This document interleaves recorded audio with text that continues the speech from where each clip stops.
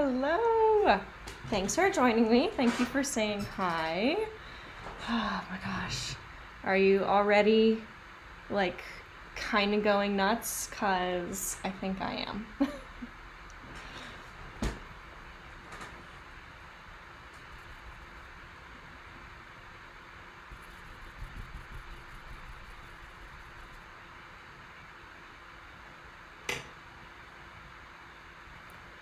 Okay.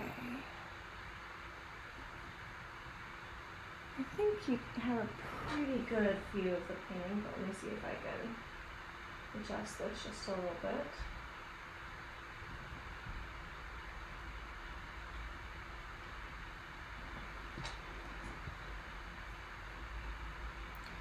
Oh my gosh. Are you doing any painting today?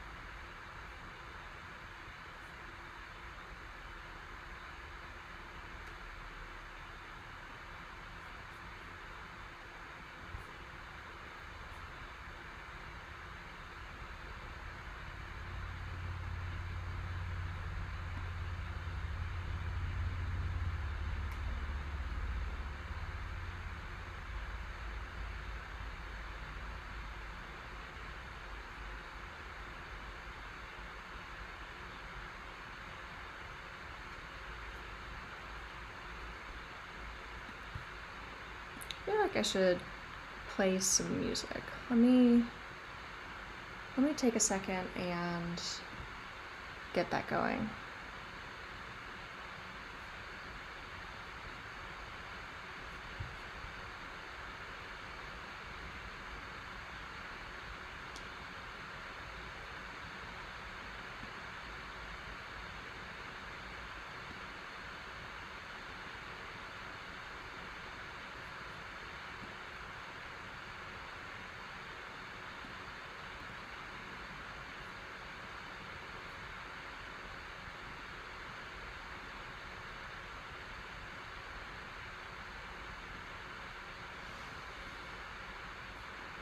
Oh, goodness.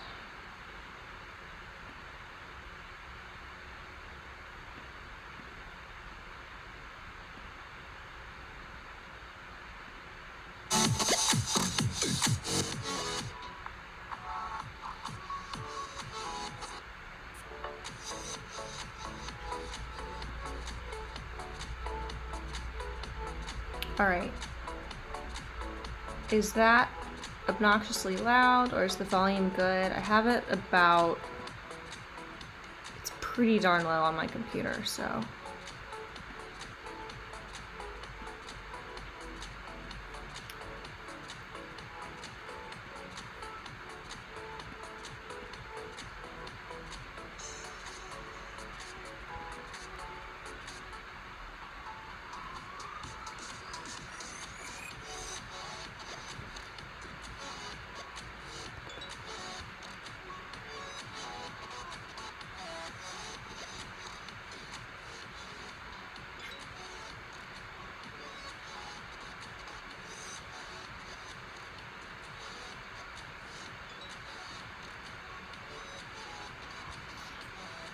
Okay. Can you actually hear me okay from all the way back here? I have my mic pretty far away.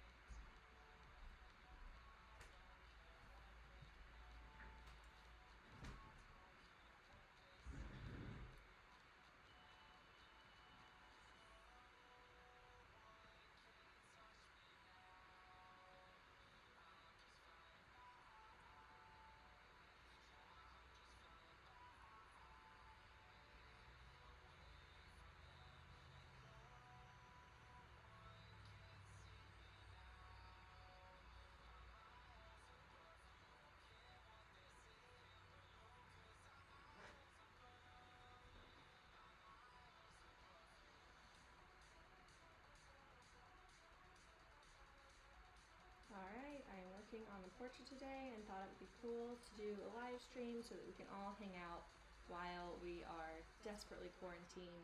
I'm going to put a link, so if you swipe up, you can come hang out.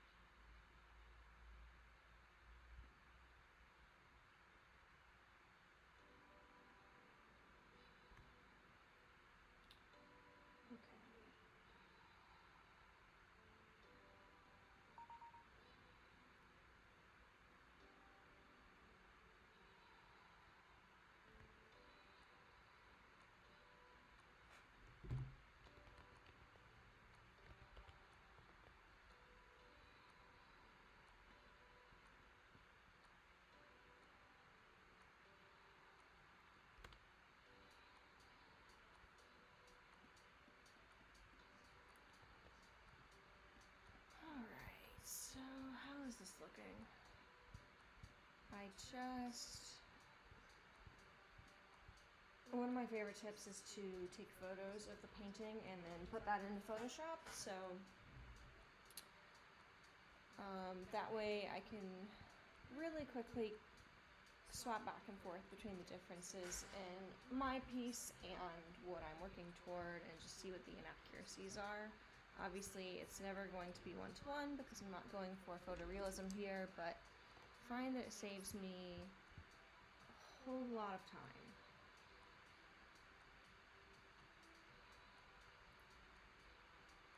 Hey, Bloomer. Oh, are you gonna flip the tripod? I put your bed over here. Yeah, I put it over here so you could be in the stream.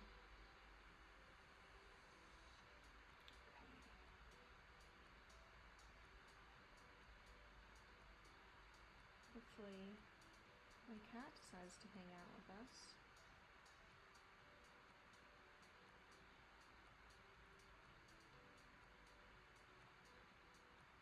Alright, so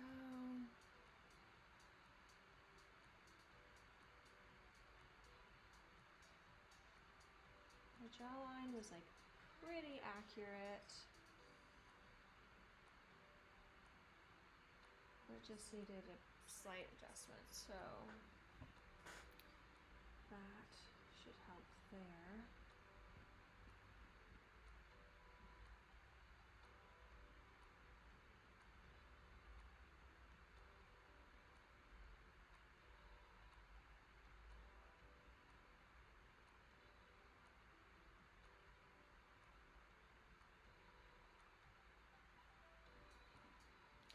The one thing I'm trying to work on in my paintings generally is I tend to not have a hard time seeing things in pretty high chroma.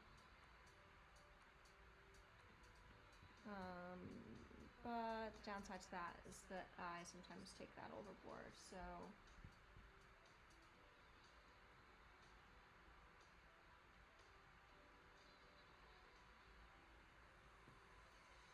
just trying to figure out how I can tone down those shadows just a little bit.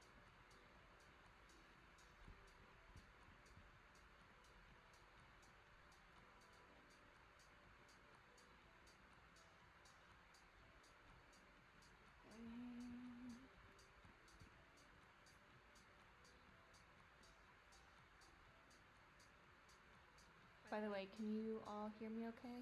I know it's probably not super loud, but hopefully audible.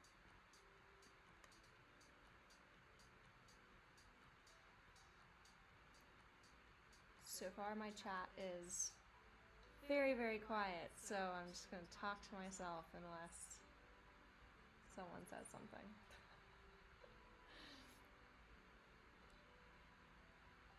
Or you guys just can't hear me, in which case I'm talking to myself and then no one's saying anything, and yeah, like never-ending cycle of doom.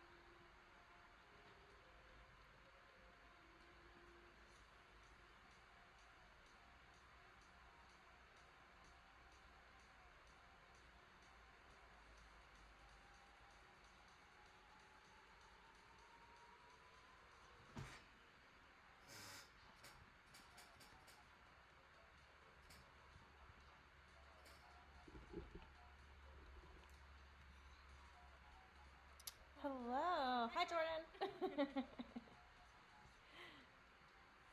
Jordan. Fine. it's remarkable how close Italy certainly got to me all of a sudden. Also, in case you can't tell, there's a really, really long delay. So, just know that I do see your chats, just remarkably late.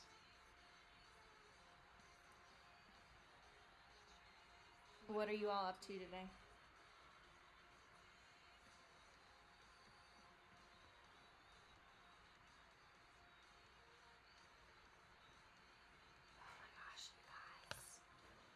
You guys, Boomer is joining us.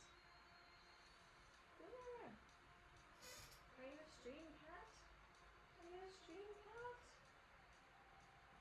I need a way to like easily be able to switch between the painting and her, because I mean, come on. Come on. Maybe if I like mess with my... Yes! Okay, well, Boomer.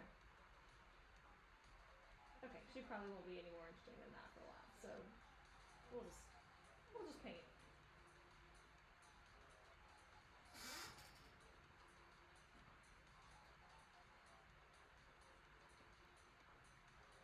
Can you guys actually hear me?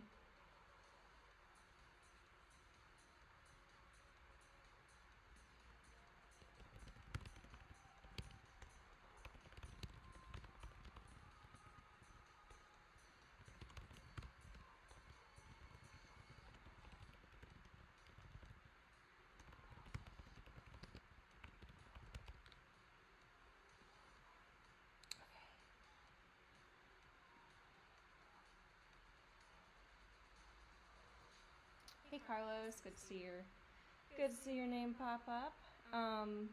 Okay, so this is absolutely not from memory. This is from a photo reference. This is a painting of a child, and oh yay, I'm glad you can hear me. And she could barely sit still enough for me to get like a photo of her in the right pose. So there really wasn't even an option of me doing preliminary sketches. So I do have a photo. It's sitting on my computer. That's why I keep glancing back over here, that and to just chat with you guys. And I'm just constantly looking back and forth. So I can even, let's see. So you can see like over to the right, I have my like Photoshop thing, and this is me just kind of tabbing back and forth between the actual photo and then like a photo I took of the painting. It's just like really easy to see what's going wrong when I do it that way. And for client pieces like this, I really don't, you know, I want to make sure that everything is like 100% perfectly accurate, so it helps out a ton.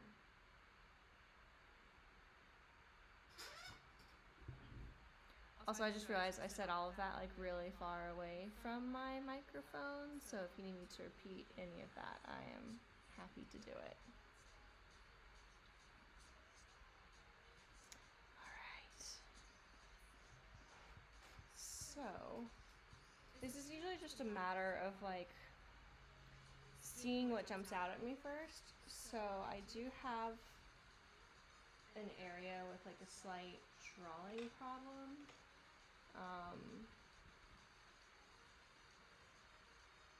Over here by her jaw, it's just like a little bit, yeah, you're welcome. Thank you for hanging out and chatting with me and like asking cool questions. When I started streaming, there was no one here, and I was like, okay, do I talk to myself, or like the playback on this stream for like half an hour. The first half hour will be very boring if anyone chooses to rewatch this. That's okay, because like hopefully we'll get to the good stuff, and then people will want to be watching. So Okay, so I'm like pretty happy with her eye area generally. Like, not like it's done, but like there are no drawing problems on it, which is my first concern. And that's honestly like still what's being corrected right now. Because I definitely don't want to like put all this effort into rendering or you know, whatever the case may be, just to realize like, oh, I need to like shift the entire left side of her face in. There's just no way to get around a whole bunch of repainting if that happens. So,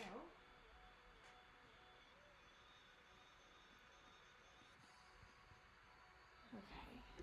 And my brush is right behind you guys, so I apologize, like reaching over my webcam constantly. Hopefully I'll kind of figure out a better way to do this, because honestly, I want to keep streaming. Like, I think we're all gonna be stuck inside quite a bit for a long time, and I don't know about you guys, but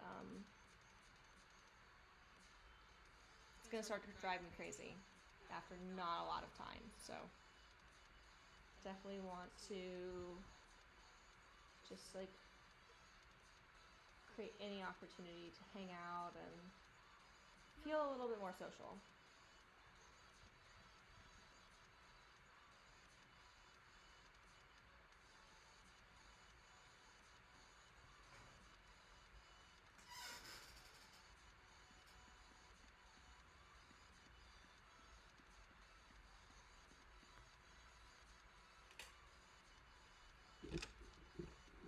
So what are you guys all up to today? Like, are you stuck home? Are you kind of trying to go out and do errands while you still can?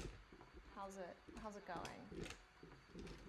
I'm already like a super duper homebody with my studio being in my home and just kind of generally being a hermit.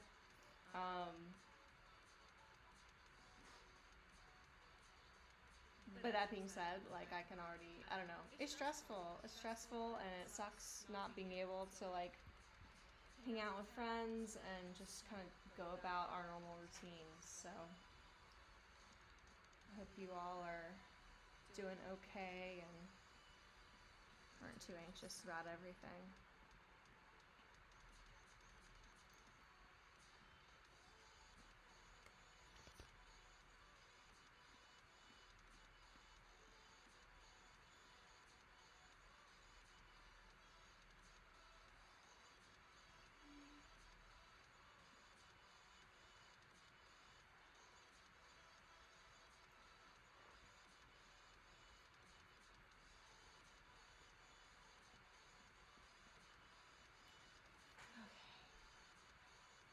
So one thing that's not really well defined on my painting, or I guess it is defined, but it's just so hard to see that it might as well not be, is the edge of her forehead. And in the photo I have, she has hair that's just beyond it, which helps kind of create an outline. So it's hard for me to see how accurate my existing painting is.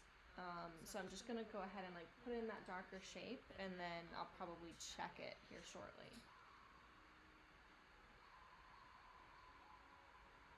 Ugh, I hear you on the Netflix binge, Carlos. I think I just finished like an entire season of Anne with an E, which I love the book and think it's delightful, and hadn't read it in ages. Honestly, didn't like the idea of someone like readapting it because the old movies are so nice.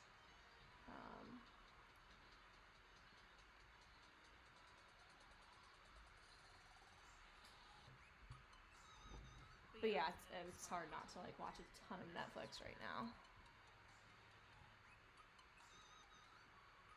Like, even when there's things I could be doing, I don't know, I feel like everyone's just super anxious right now, and sometimes when you're anxious, the only thing you can do is just sit down and like watch TV.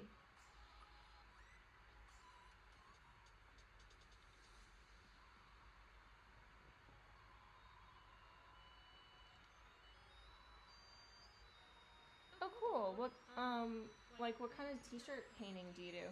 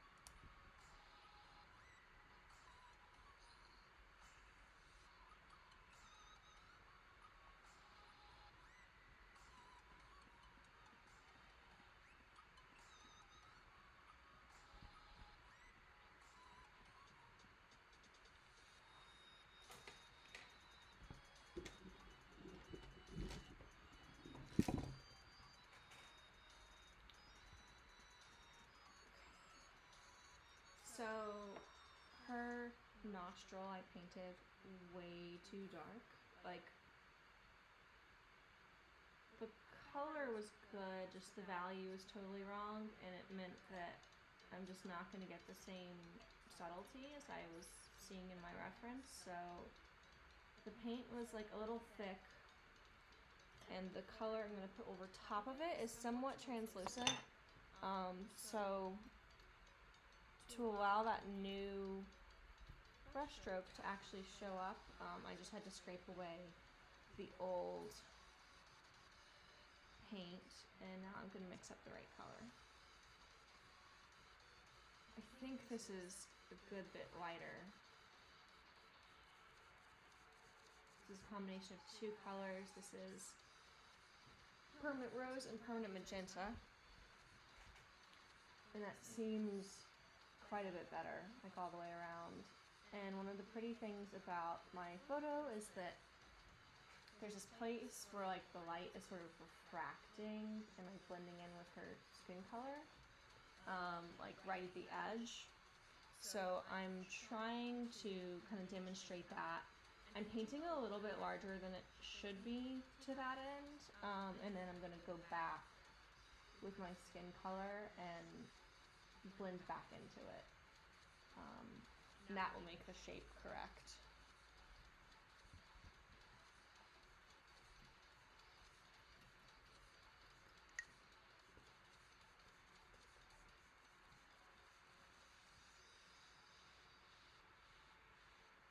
Oh, that's really cool. I've never tried t-shirt painting, but it sounds like just a sort of soothing, nice activity. And then, like, you have a new shirt.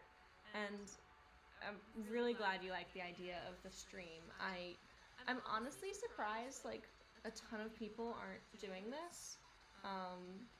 So I hope a lot of people decide to just kind of come and hang out, because it gets really lonely, and I definitely know that, like I work a lot. I love painting, but this past week it was just so hard to get things done because it was just so bleak. So I really like the idea of like coming on here and being able to work and hang out with you guys, and hopefully it helps all of you too, because I know it's helping me.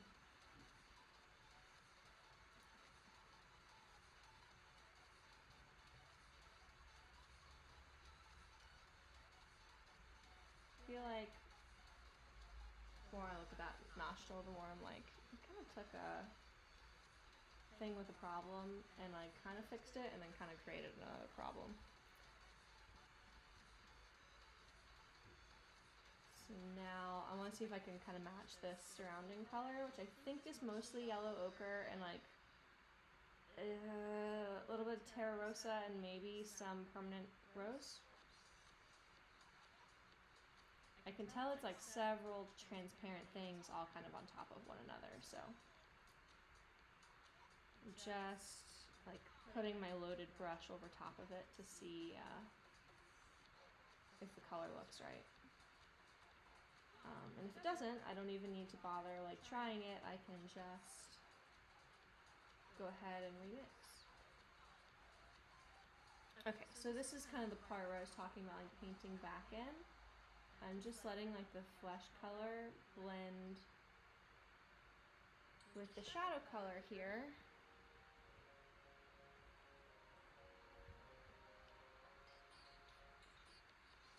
And that's gonna like really soften the whole effect. And I don't know, like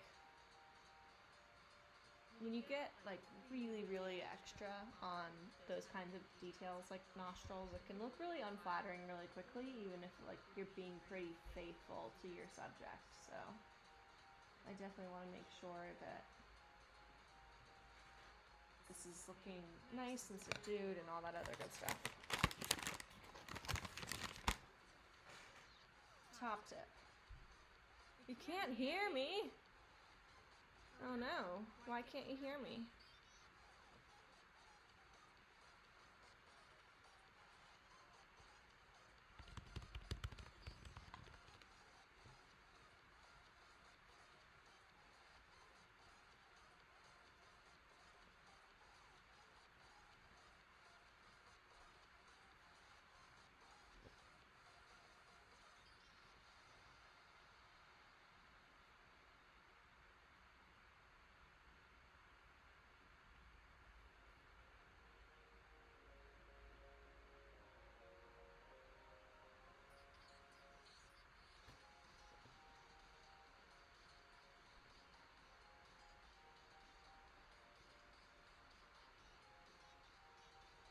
I have an idea as far as being able to hear.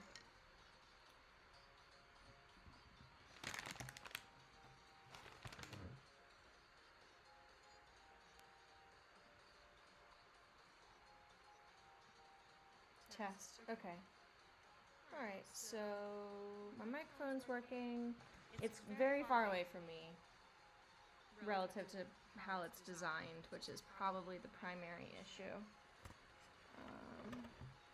Alright, I'm going to turn the gain up on my amp here. Is this a little bit better? It should be. Alright. Trying to adjust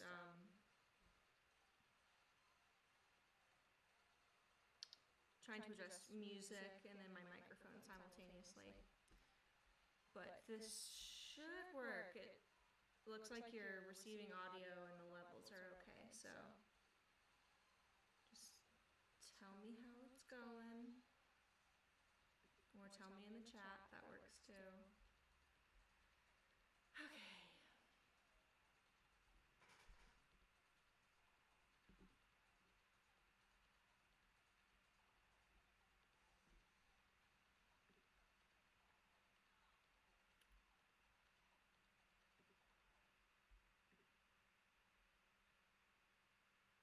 I kind of like the idea of you all like being able to watch me paint in real time, because you can see how incredibly slow it is compared to all the time-lapse videos that just look really satisfyingly fast.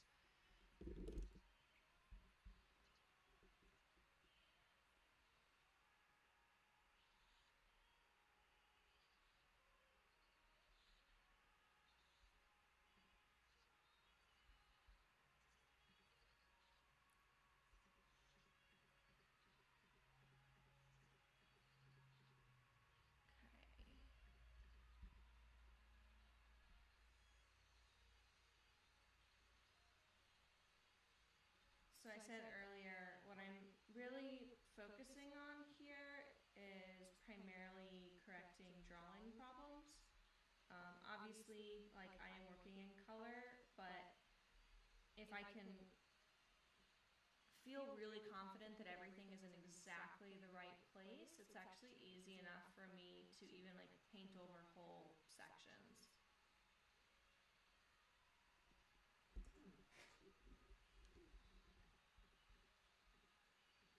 Oh no! You can't hear either?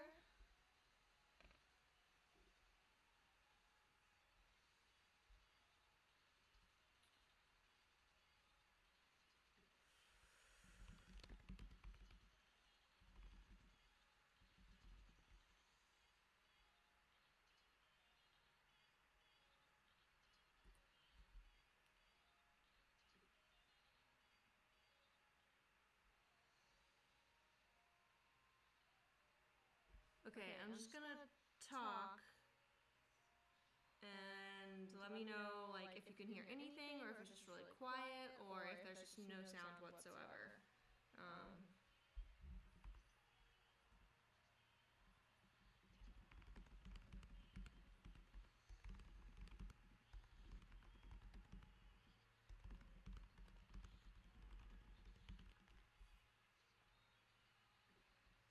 And hopefully, in case no one can hear me,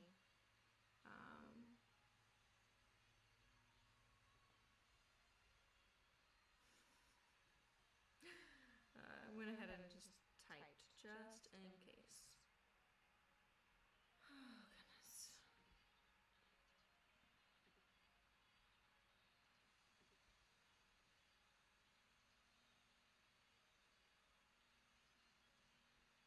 Okay, cool. I'm going to turn up my mic quite a bit and see if that helps. Otherwise, I'm going to try and move it closer to my face. I just don't actually have like a place to rest the microphone that's like decently close to me. So I'm having to kind of compensate with technology.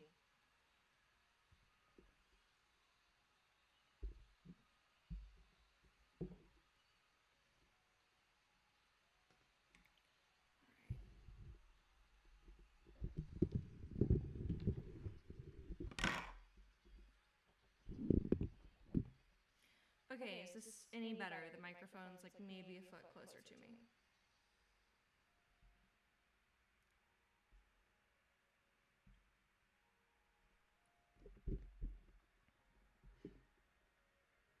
And I'm also going to turn up the levels on my amp just in case that also helps.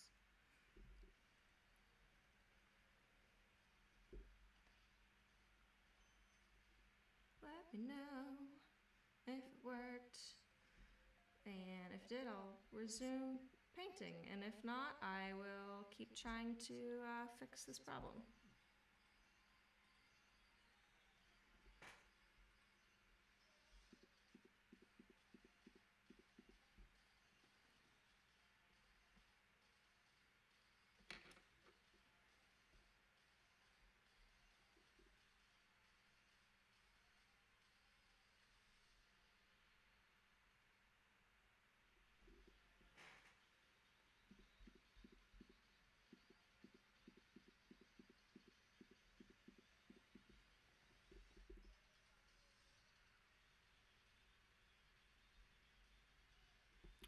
Okay, I'm glad that's helping.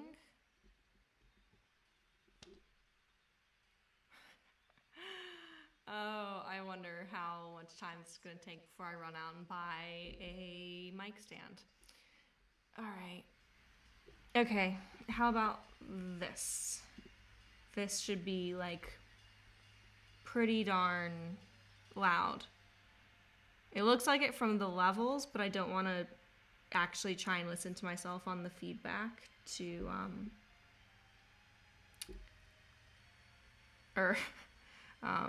yeah, I don't want to like turn on volume on the stream because you'll get like horrific feedback. But it looks like this should be okay.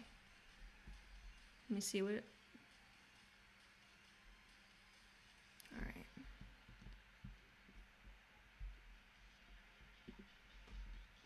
Yay! Okay, I'm so glad it's good. So excited. You guys, I want you to see my super janky, like, I want to show you where my microphone is because I don't have a mic stand. Oh gosh, all right. So,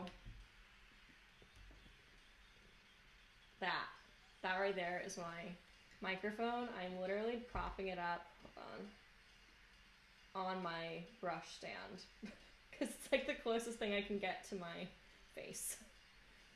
Okay, back to painting.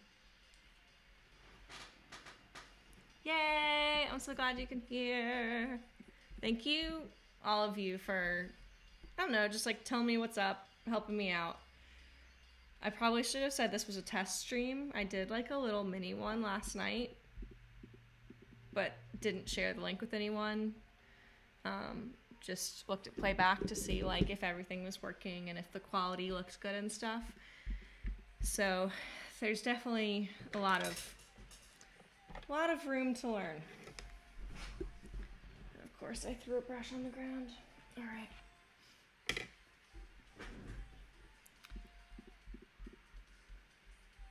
Okay, so I'm just looking back over at my reference again. And yeah, I mean, same as before, I'm really just looking for like what is the most distracting thing to me.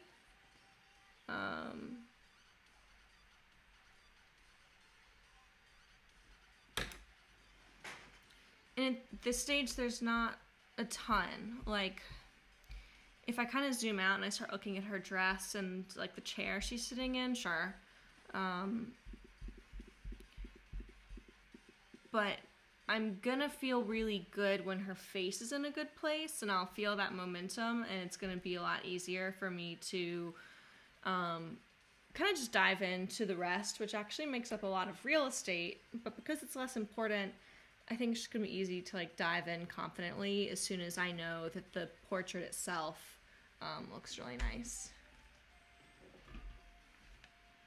I have students who ask me a lot, like how I keep so clean and why I don't like wear an apron and how I keep clean without wearing an apron. Secret is to like wipe your hands and wipe your brushes often. And then I don't take dirty brushes, don't get on my hands, and my hands touch something else, and then suddenly there's paint everywhere. Okay.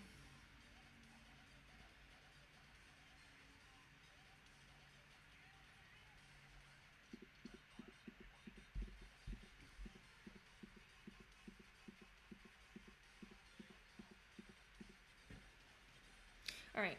I really want to look over in here. I left out some like somewhat important information before. So it's just a little bit like visually ambiguous. Like all this light area actually is not how it looks in the photo at all. You're actually seeing like more shadow in her neck over here. And as you can see, I'm not being like super literal about painting it. It's not really about like creating a high degree of finish. It's more how well does it read when I squint, and then I can continue to refine it and make it look good as I go.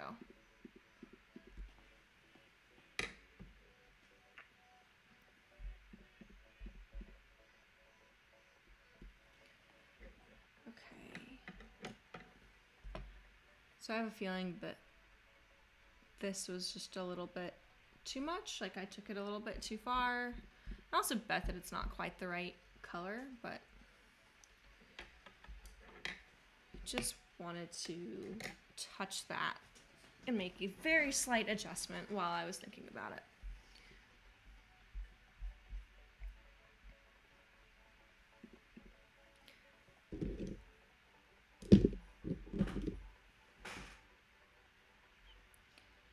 So for those who have watched my other videos, do you guys have any, like, I don't know, just anything, any questions that kind of come up from the other videos that you wish I had addressed by now that I can maybe talk to today in the stream or in an upcoming video?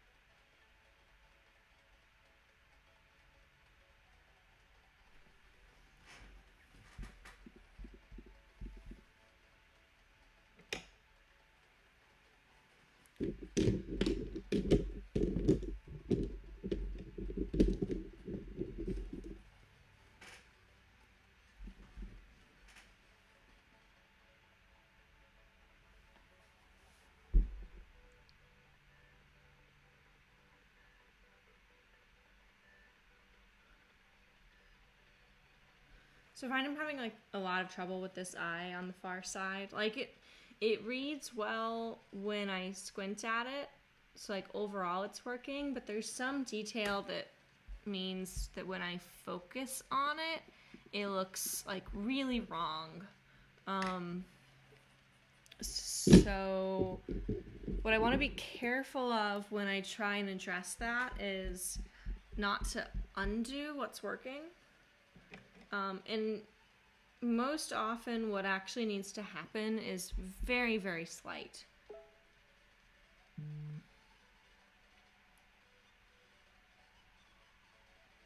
People be texting me when they should just hang out with me on the stream. All right.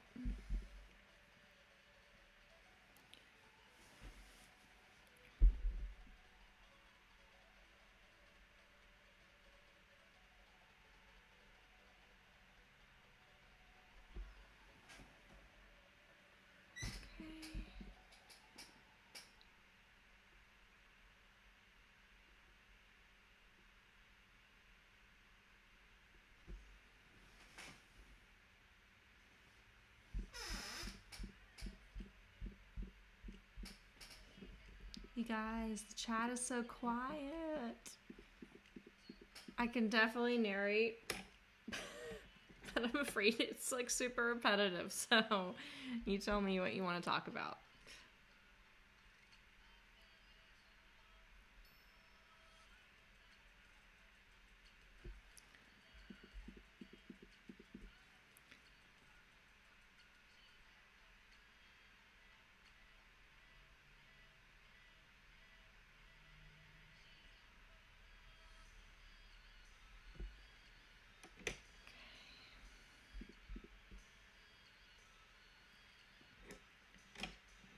So, generally speaking, what I tell my students is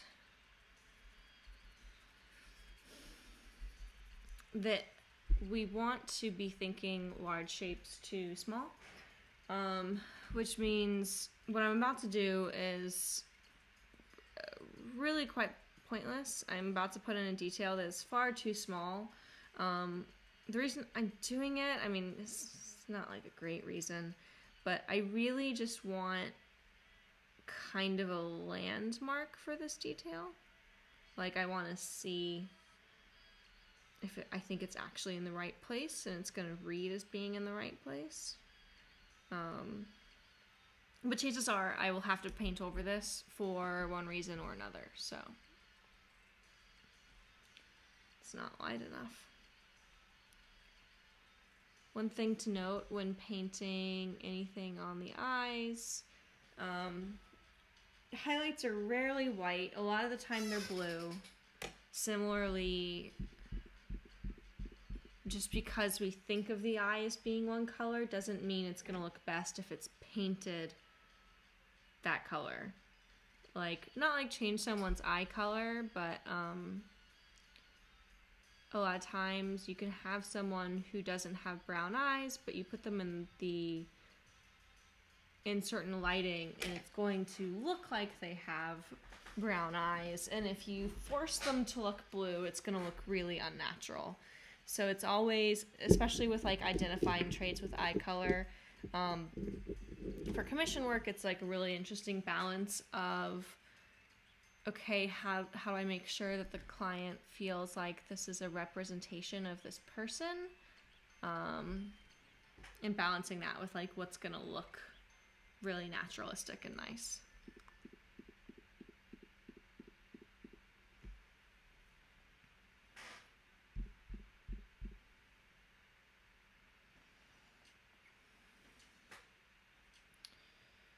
Okay.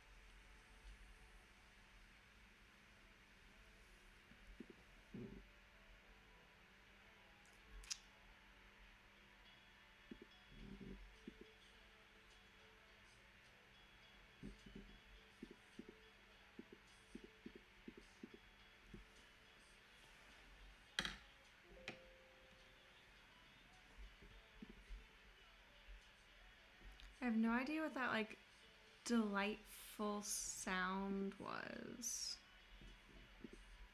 It sounded important.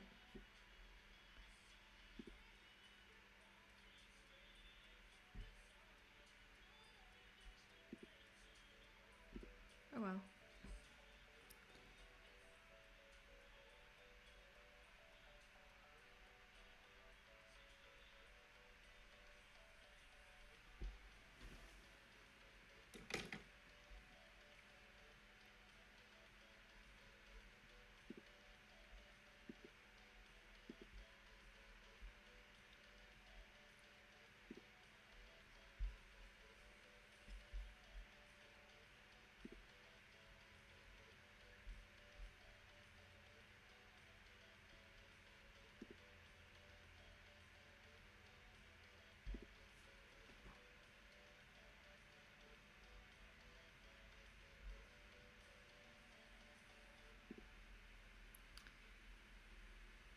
Yvonne Peterson from my Facebook group just said that she was going to watch later tonight, and I really hope she gets through all the silent parts to see, I don't know, the places where I'm actually painting or narrating.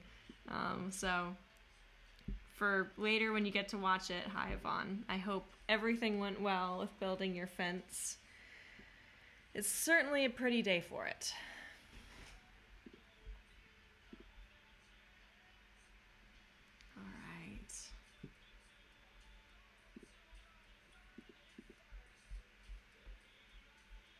Okay, so this is normal, like, this is a good point for me to go ahead and take a new picture. I think if I had, like, a tablet or something with my photo, like, literally right next to it, I wouldn't need to do this. Because it would just be easy enough to see what the differences are with them next to one another, but it's just a little bit challenging with the current setup, so let's see if you can actually kind of see what I'm doing here. Yeah, okay. So my first thing is I want to take a photo that doesn't have any weird parallax, like you're not viewing it at an angle, which distorts the image, and then I'm just trimming it down so that it should be like the exact dimensions of my photo in Photoshop. So I just like airdrop it to myself and open it up over here. My poor computer. It's working so hard.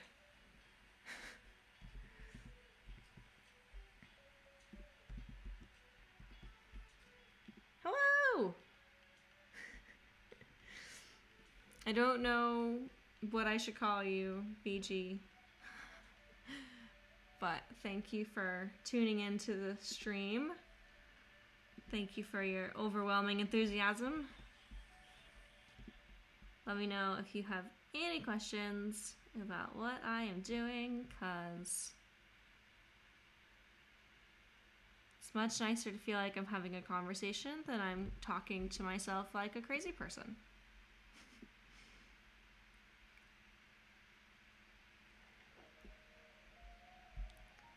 So I'm just like overlaying my photo of the painting into the original photo in Photoshop.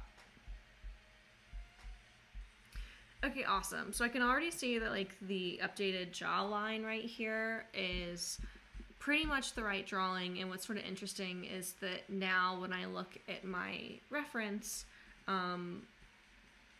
that's no longer jumping out at me, and the thing next to it is now jumping out at me, which means I've done a good job of fixing that problem. That's exactly the way my process is supposed to work. I take the thing that's like most distracting, fix it, and then what should happen if I was successful is the next most distracting thing kind of makes itself apparent to me. Okay. So I see like a couple things that I want to fix here. And I'm really just going in order of like what I think I can confidently do.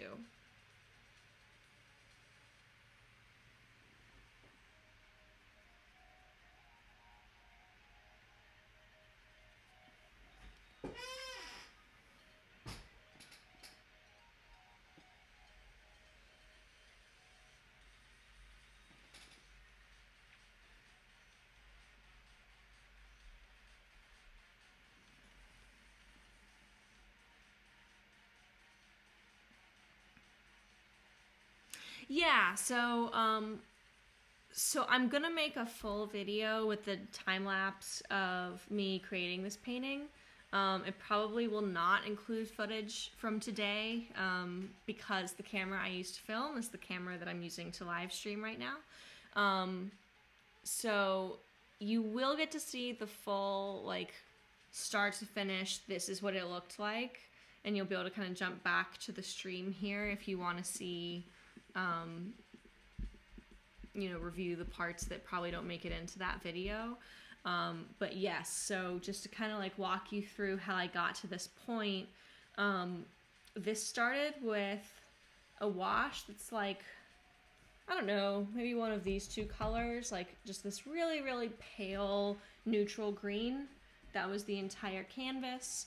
I then like wiped away with a little bit of mineral spirits, like the general shape of her face, because I know that these colors are super, super pure, and I didn't want the green interacting with the pink of her skin tone. So I wiped that out. I masked in like a very simple skin tone color, and then went about kind of massing in the shadow shapes. So it probably would have looked like this sort of triangle of the eye would have been like a singular shadow shape that probably would have been about this color. Then you sort of have like a triangle for the other eye that also suggests the nose. And then I would have had this kind of interesting, like, weird zigzag from the point of her nose down to her chin, where you can see these shadow shapes are going in and out. So you have like a shadow shape that's the entire inside of the nose, goes down to the Cupid's bow. Light is hitting the very top of her lip. Then this entire upper lip is in shadow because it's pointed downward. So that got included. And then there's like a zigzag through the bottom lip, then going right under the lip, sagging back to the point of the chin, and then it ties in with the jawline. So that's how the really early parts of this came in.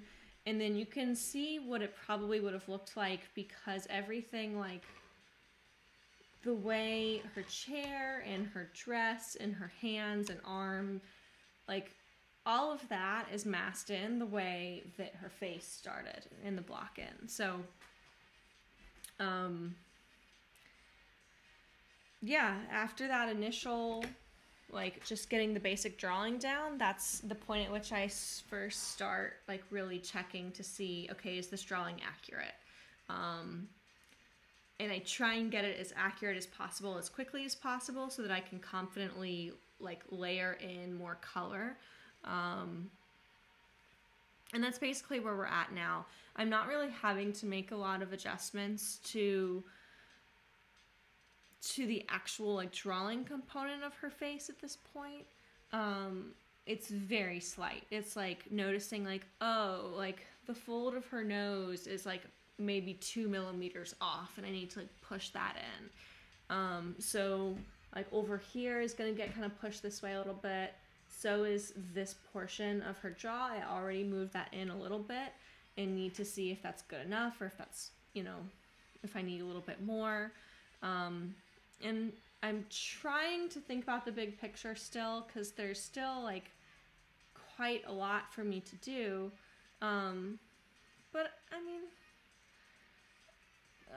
if you were able to kind of see what I'm doing over on my computer, like I'm kind of zoomed into her whole face, and I just sort of go from section to section. So I noticed that the top of her head, that aspect of the drawing was wrong, so I cut the background in to try and redefine that, and then The next thing I'm noticing here is that in my reference, the shadow in her jaw like rounds up into her cheek. So the next thing for me to do is to go ahead and mix up that kind of transition color, and I'm going to think about applying it in a really flat way, and then it'll get blended sort of as I go. I'm not very concerned with the idea of blending. I think the more you think about it, the more trouble you can sometimes get into. So if you start with like really bold graphic shapes with really strong edges, chances are they're going to selectively soften and look more natural as you develop the painting. Okay.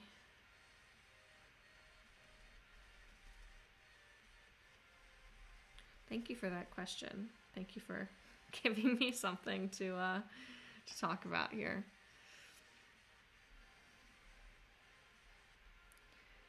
So the color I'm mixing is a little bit complicated. I can't see exactly what it's going to look like very well. I know it needs to kind of seamlessly match this shadow in her jaw, but it's not nearly as dark. It's much closer to what we have up here in her cheek. And this paint happens to be dry, so I can't really rely on like it mixing or interacting with that at all. So I'm taking like a really long time to mix and get like really certain about what I'm doing before I decide to put anything down. Okay, I feel pretty good about that. Let's see what it looks like.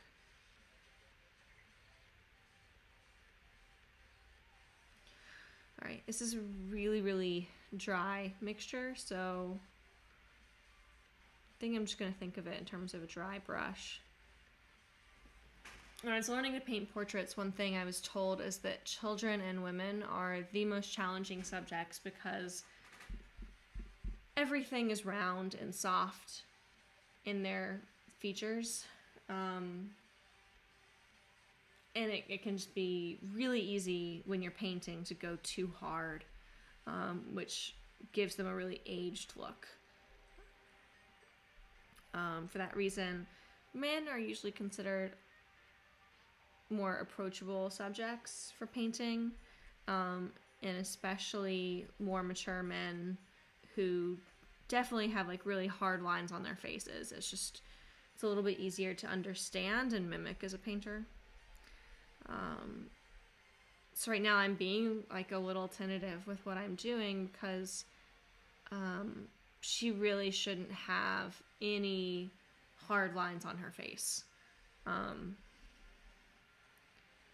I'm having to sort of strike a balance between being decisive and painterly and not wanting to make something unflattering or like sacrifice the likeness. So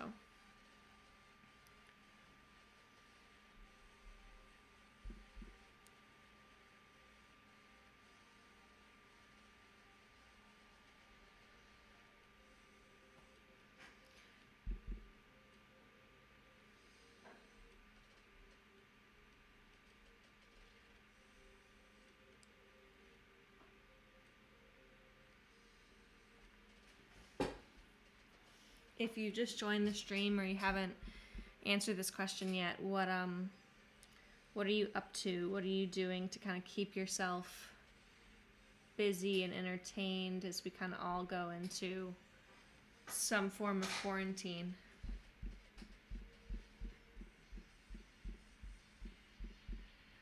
I know I at least am going to be just kind of cooped up here in the studio for a while.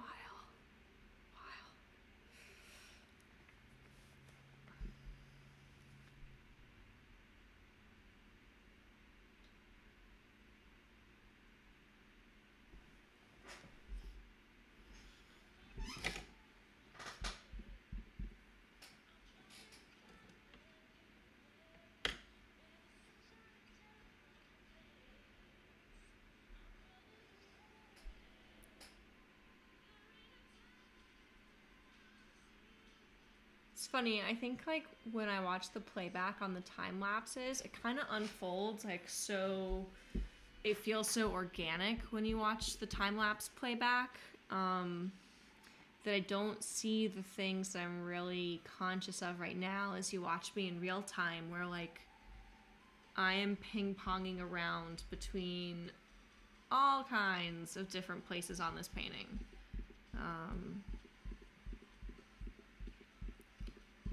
And that's basically because as soon as I'm not seeing decisively what should happen next, I'm trying to move on and paint something I am certain about. So in a way it makes sense. In another way, I kind of wonder if I need to work on my attention span a little bit.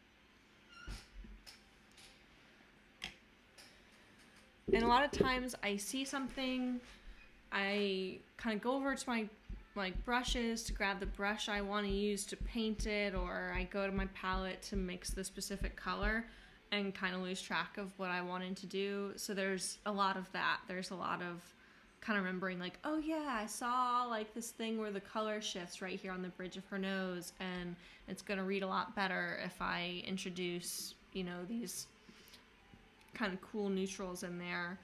So that's one thing I'm doing right now.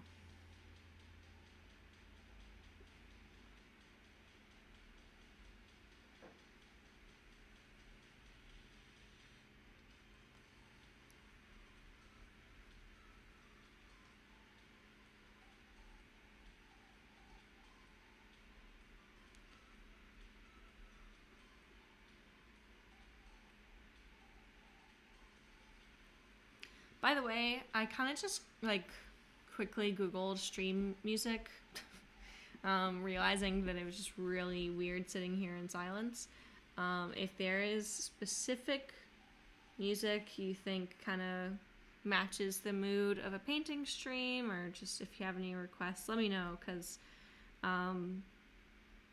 what I think I'm going to do is host a stream like every day that we're in quarantine, unless I genuinely need a day off of painting altogether. Or I'm doing something like teaching a lesson or something. Client meetings, that kind of thing. And yeah, so I want to like make a stream that you enjoy and that kind of helps you get work done and is nice and relaxing. So let me know what you would like.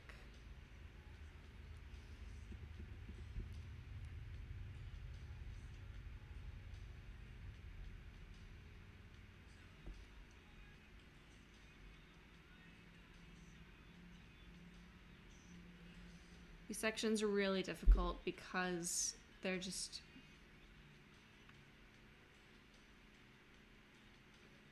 there are no hard edges.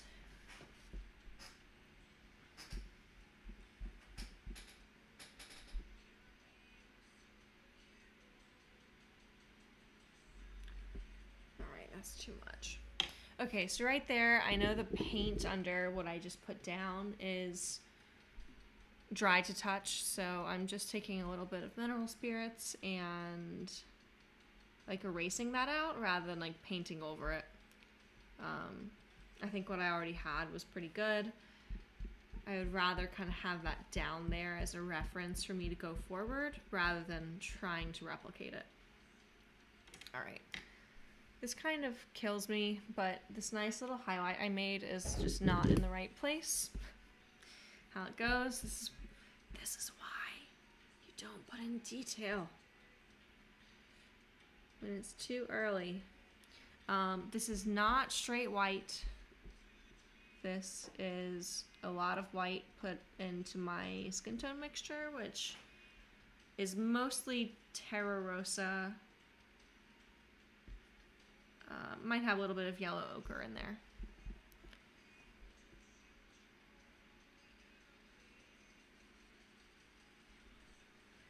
Okay, so that placement's a little bit better. Now, of course, the whole thing looks very wide. So I'm just taking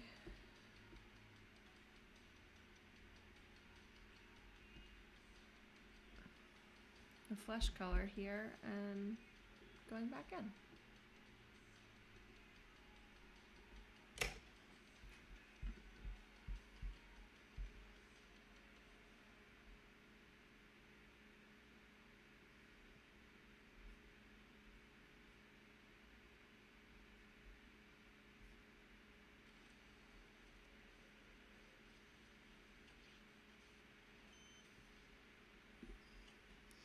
I don't know how people stream all day.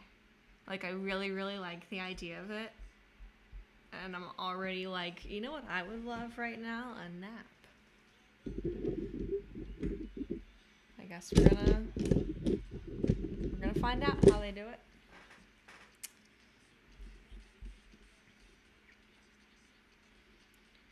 Okay.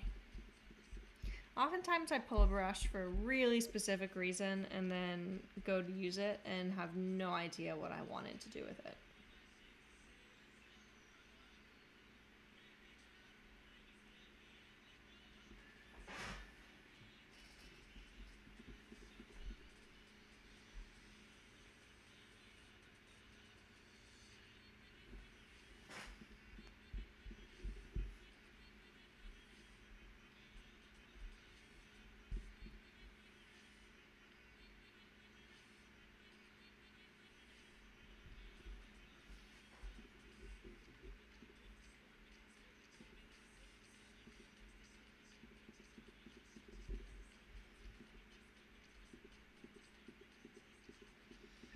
So I kind of have to make a decision here. I painted this, like, it's not a dimple, but it's like where the corner of your mouth goes into your cheeks. It's really expressive. It's basically like the main indicator of whether someone is smiling. It's not really about like the shape of their lips. It's about what the shadow shape looks like here.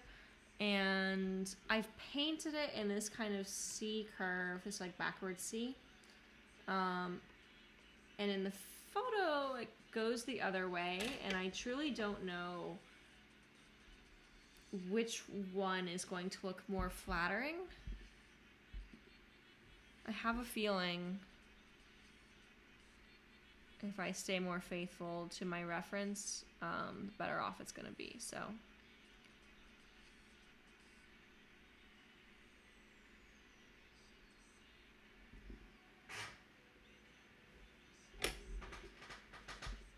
There we go.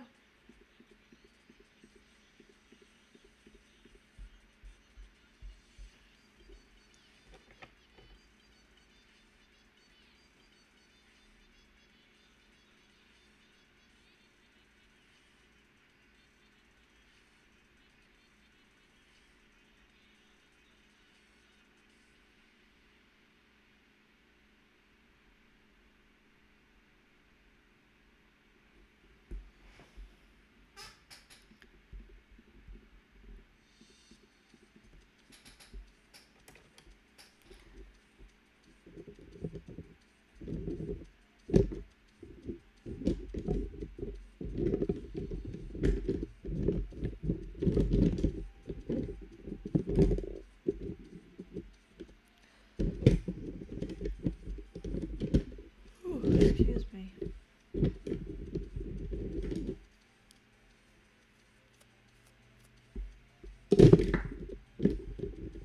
Okay. Next thing I want to do, this highlight on her cheek is very cool. And it goes down much lower on her face. In the reference, so I'm just making that adjustment.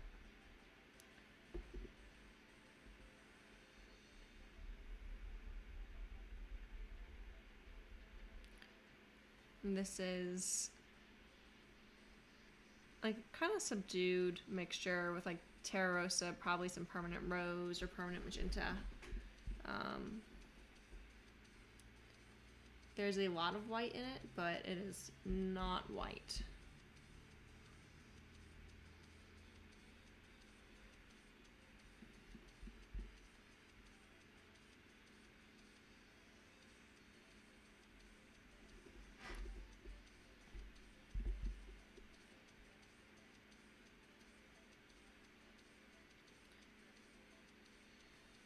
There are places that I see could like use this color, but I'm trying to be judicious in where I apply it because, for instance,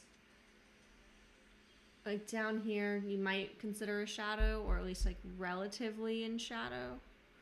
A little bit of the same thing up here, and this is so light that I can kind of make my painting sort of confusing looking if I introduce too much brightness into those areas that are supposed to be relatively dark.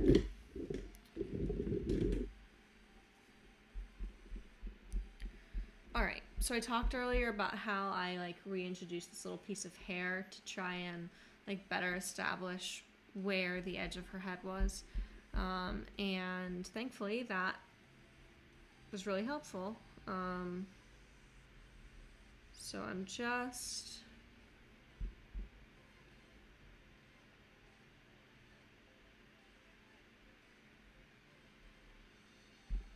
gonna take that new information and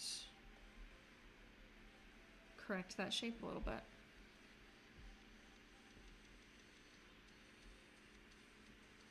I was talking earlier about how like this eye has been really challenging for me, and what's interesting is that I expect that this adjustment will help that.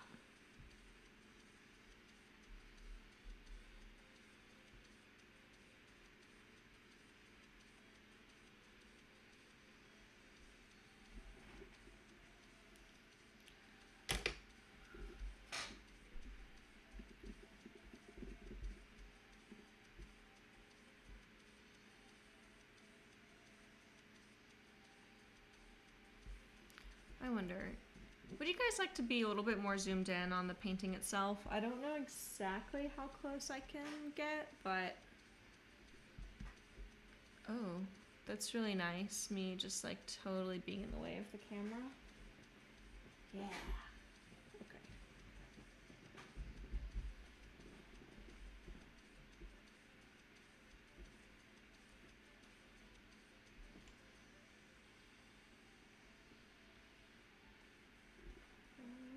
I'm gonna do a couple things here.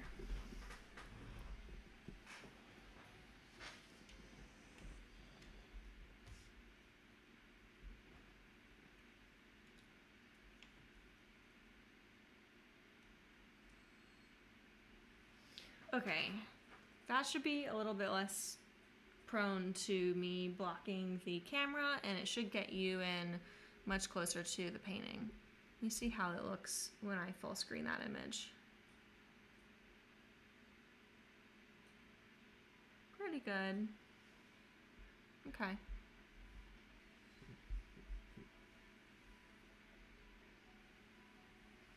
Oh, thank you to everyone who liked this. Yay! I'm glad that's helpful. Yeah, I just realized, like, I don't know how you guys are seeing anything. I know some artists who like put GoPros on them, but I imagine that would be really like overwhelming to look at. Okay. So here's a part where I just want to, I don't want to like be putting paint on the panel for the sake of like painting.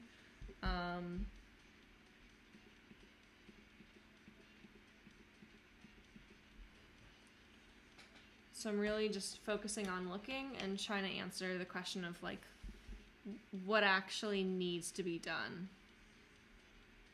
What can I be sure of? What's working? I saw like another adjustment that I could make in her jaw area, so that was really helpful.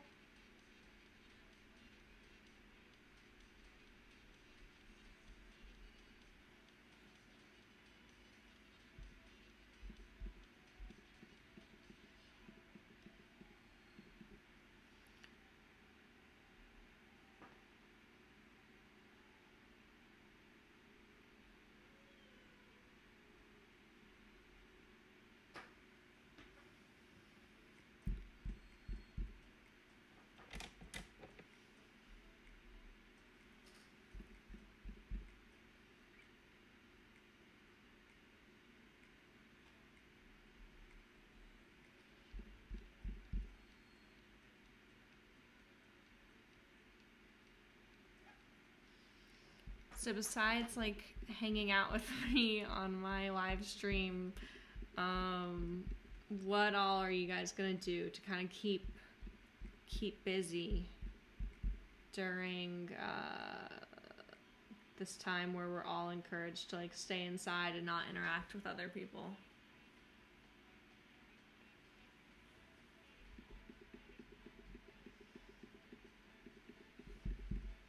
I think I'm probably going to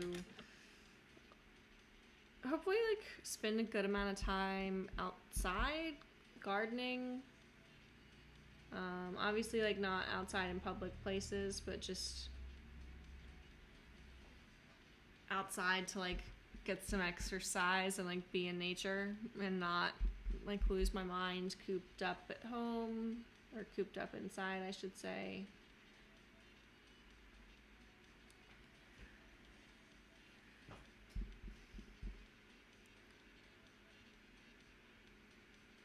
Aside from that though,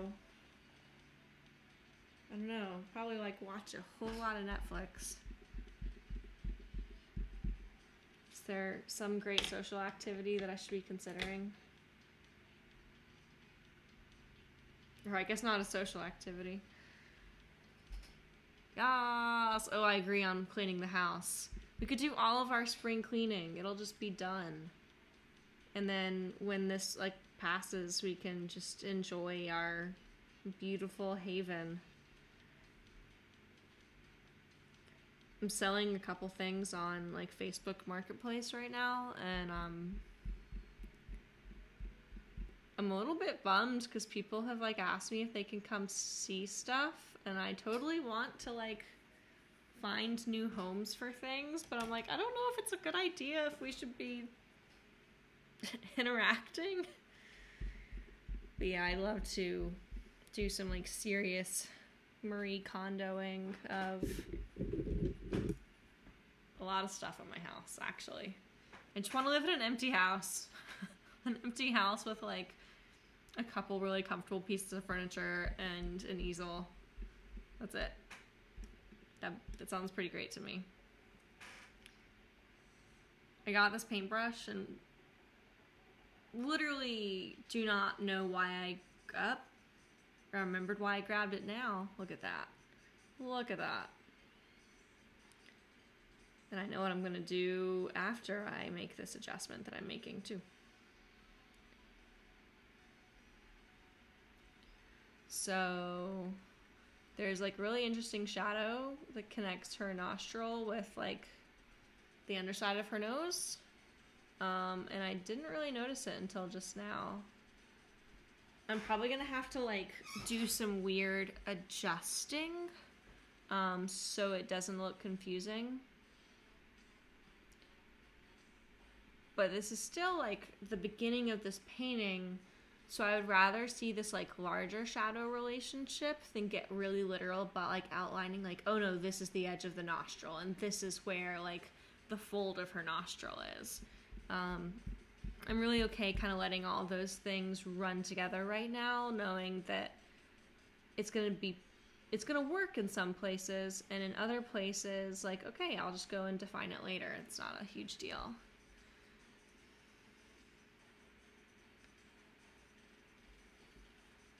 Totally. I would love to send out some kind of reference. This painting is actually a commission, so I'm not sure that I should send out like this specific picture, But maybe tomorrow we can like work on a non-commissioned piece, and I can send out what I'm using for that. Totally. Okay, I want to catch up on the chat here. Yay! I'm glad that things will calm down and you can get back to painting. That's awesome. I hope that this is a nice substitute in the meantime.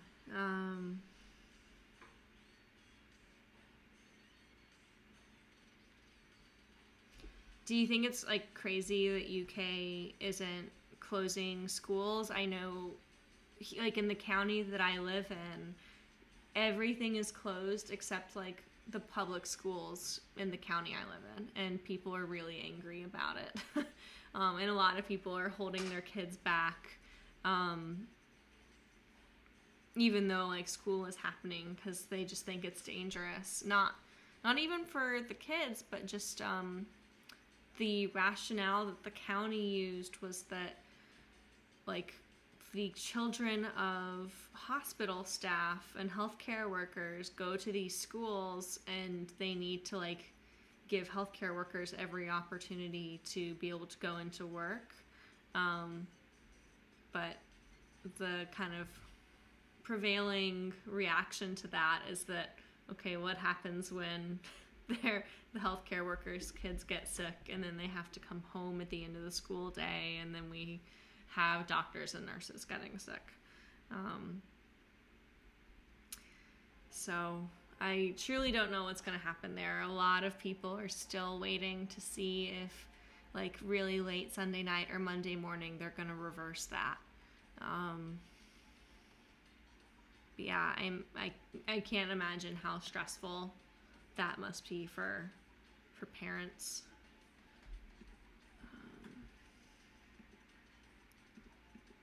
So earlier I totally said that I knew what I was going to use this brush for after I made that adjustment, and then promptly forgot, but that's okay because I remembered. Look at that.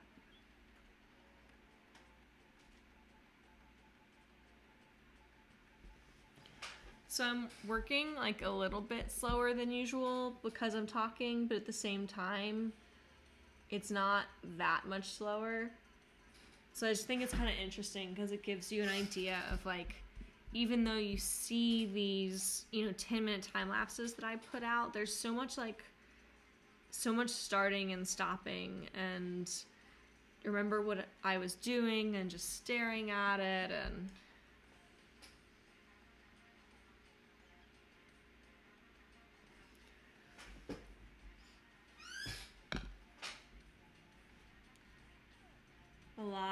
a lot of time winds up going into every video, not even because of like producing the video, but just because I have to get a lot of painting done to be able to like have content to share.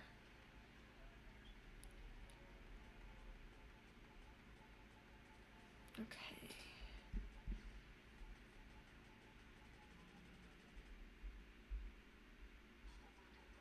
It's funny, I stopped watching Anne of Green Gables to come and stream so that I could like feel productive. And I so badly just want to like put Anne of Green Gables back on and just sit in front of the TV. It's gonna be a really long few weeks. I hope we all adjust and that it winds up not being a huge deal.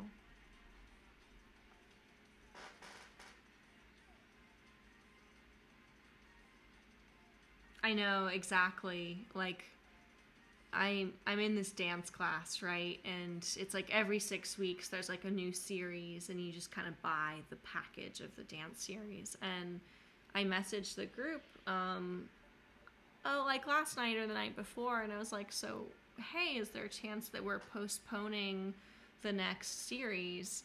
Because it was like the day after like everything started getting canceled, like all sporting events and universities were closing and everything here. And so like the instructor sent out a poll to see if people would prefer to postpone it or if they wanted to go ahead and dance anyway. And one of like the young people in the group was saying like, do we want to really put like living our lives on hold? Like, it was just, and someone responded saying that they had an autoimmune condition and it was really dangerous for someone to be incubating the virus and not know that they're gonna get sick and like come and infect her. And it kind of makes me mad when like young people especially kind of have the attitude of like, I don't know, I guess just kind of being entitled, and being frustrated that they can't do everything and that people are taking such precautions because, yeah, I have a lot of friends who themselves have health conditions or they have loved ones with health conditions, and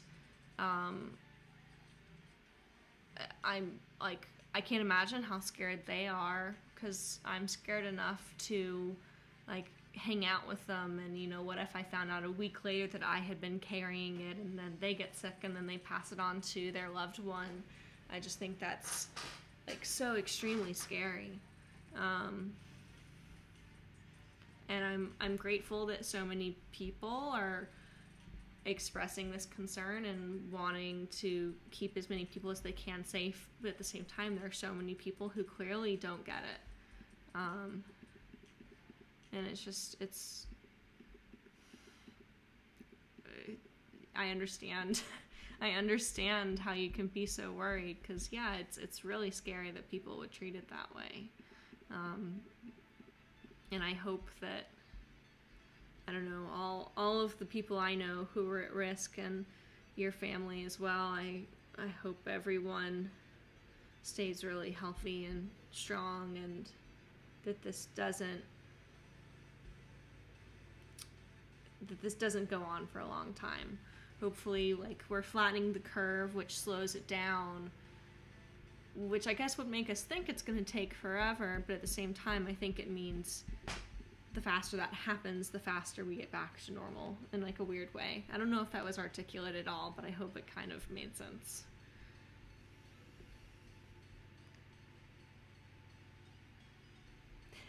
Just thinking about the difference between me like scripting out my videos to make sure I sound articulate and me trying to talk right now. Oh gosh. I hope it's still, I don't know. I hope it's still nice. I hope it's still keeping you company, even if it's a little bit less polished and intelligible.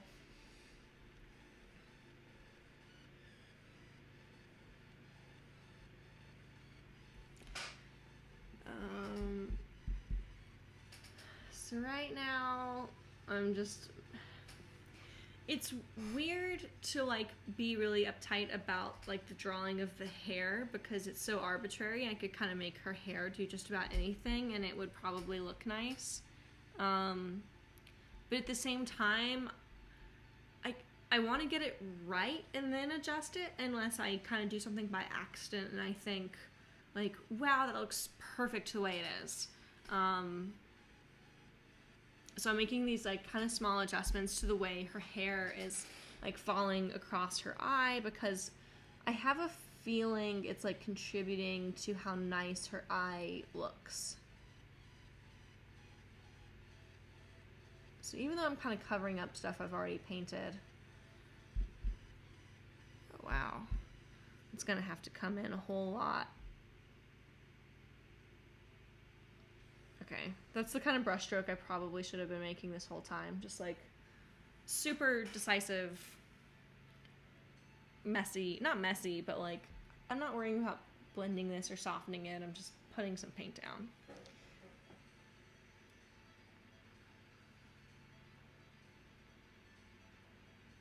Yeah, you're absolutely right. It's, you know, this is such a small price to pay for keeping the people in our lives healthy. I don't really know what it's gonna be like as far as like keeping the house stocked up with food. I like eat a lot of fruits and vegetables and stuff that's really hard to store. So I just kind of told myself I'm gonna have to go out and grocery shop once a week, even if that's like the only thing I leave my house for. And I assume they'll stay open, but I also like, I don't know, it's scary, and all that uncertainty is like quite scary. How are you kind of dealing with that? Like, will you have to leave the house for stuff, or are you like a nuclear bunker in your home?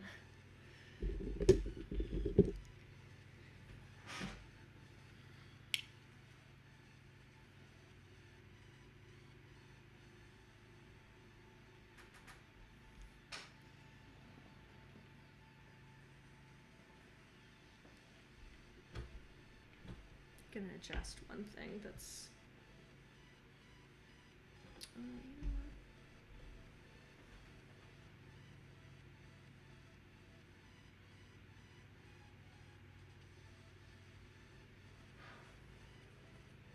Yeah, that's a good idea. Yeah, I'll probably do some online shopping.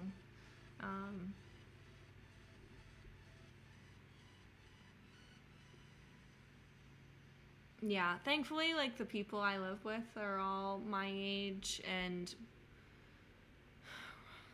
we're not particularly at risk, but at the same time, it's like if we do get it, then we shouldn't venture back out to go get groceries again. So, yeah, we're definitely a household of Amazon and DoorDash and like every other conceivable delivery service. So I bet there's going to be a whole lot of that. That's awesome. That's awesome. Yeah, I'm glad it sounds like you have everything already set up. That's great. How old are your kids? Or excuse me, kid, I think. Yes.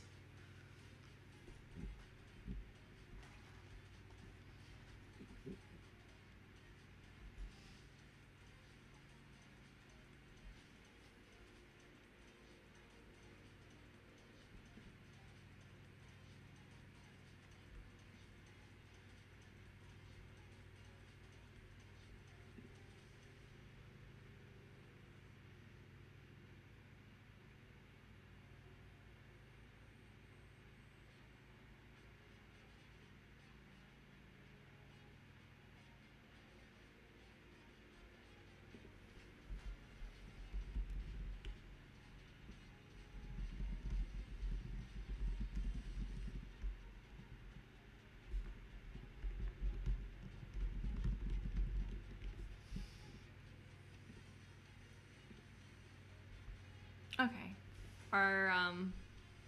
Are they like mentally prepared for that, or is it gonna be like a meltdown of not being able to hang out with friends? I feel like at 17 I would have been like perfectly good on house arrest, but I also had a lot of friends who I think would have had like a full-blown meltdown.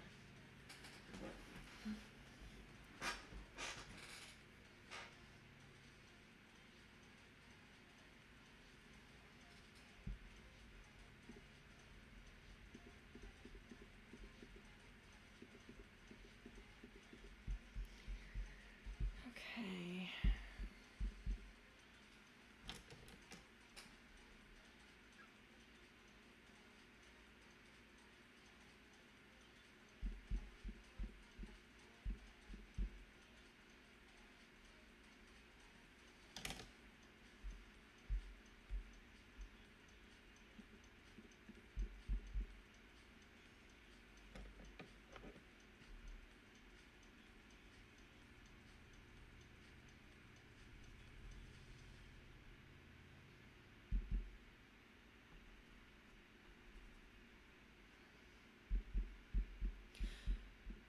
So I've already designed the background a good bit.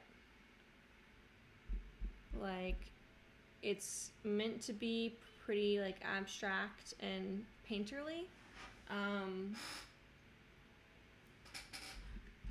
Which means that even as I kind of like make these sort of scrubby marks, they're actually like fairly deliberate. I know where they are supposed to go and what they're supposed to look like.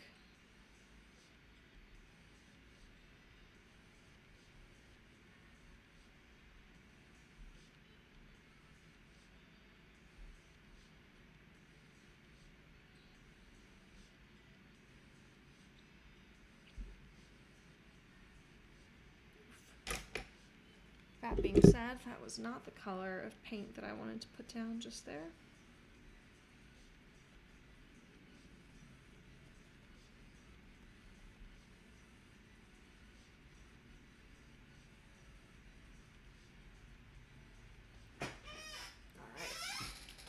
Looks better. Yeah, I was definitely one of the like online chatting 24/7 kind of kids. Yeah. Yeah, I mean, I think it sounds like it's probably pretty good that you got the arguments out of the way, because I suspect they're inevitable. You know, it's such a big change. Yes, definitely. I totally agree. It's interesting because I think it can be really hard. Like, you know, I have nothing else to do on my calendar except get paintings done. I'm not going to be going to the gym. I'm not running errands. That's it. I'm not going out with friends or going on dates or anything. Like, anything we do is going to be like with my roommates, and we're probably going to drive each other crazy anyway. So on the one hand, it's like, yeah, like imagine all the painting I'm going to get done. But on the other, I think it can be kind of overwhelming, and it can be hard to be productive when you're stressed out. And it's a really weird combination, like having so much time and also just being kind of too anxious to do anything with it. I definitely had days this week where I got through the whole day and just hadn't done anything and felt kind of icky.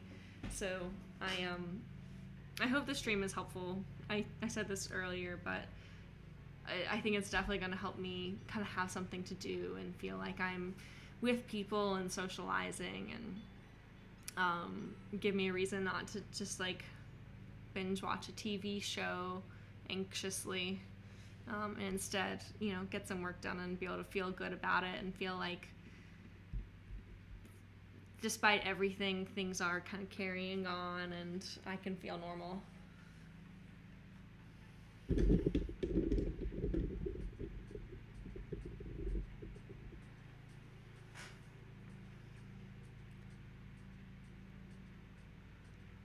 So I don't have any pieces in progress right now that I can share a reference for, but I think that means what's going to happen is probably, I think tomorrow I'll have a piece that I start and I kind of like rotate in. So I probably will work on some commissions where I'm not going to share like the reference I took for the client. But I'll take breaks from the commissions and like we can work on some like original pieces together where I can totally share my references. I've been taking a lot of my cat Boomer, who Boomer is lying down right now. She's taking a nap. I was like really hoping she would take a nap in the little cat bed that I put beside me so that you guys could also hang out with her. But yeah, I have a lot of Boomer photos and we could paint Boomer.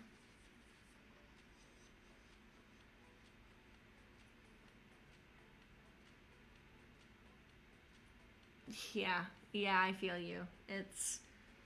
I think like the biggest thing for me is just the uncertainty, and you know, as a painter, like a lot of my business is done just from my studio and I don't necessarily have to have like in-person meetings. I I can't imagine what it's like for like restaurant owners and places that people are being like actively told to avoid. That would be really, really scary. Yeah, and I hope that, I don't know, I was talking to a friend of mine yesterday, and he was saying that he hopes this kind of helps push us forward in terms of like maybe more people being able to work from home, or just kind of like structural, systemic like efficiencies that we can improve, and of course stuff with like making sure that people can get tested and all of that stuff. So yeah, hopefully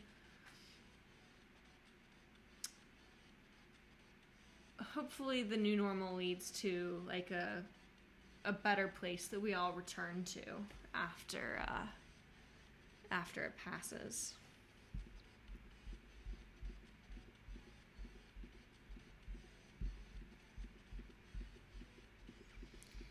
Okay. So I'm just kind of looking to see what I want to do next. I'm avoiding like a lot of work in the shadows because for me it's really hard to see the color accurately.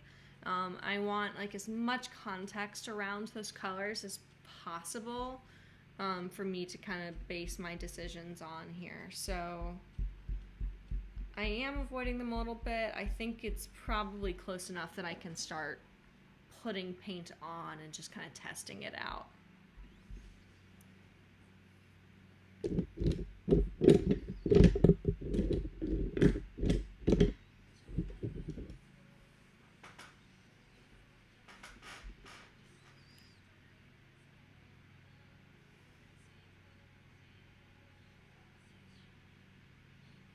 I wholeheartedly agree.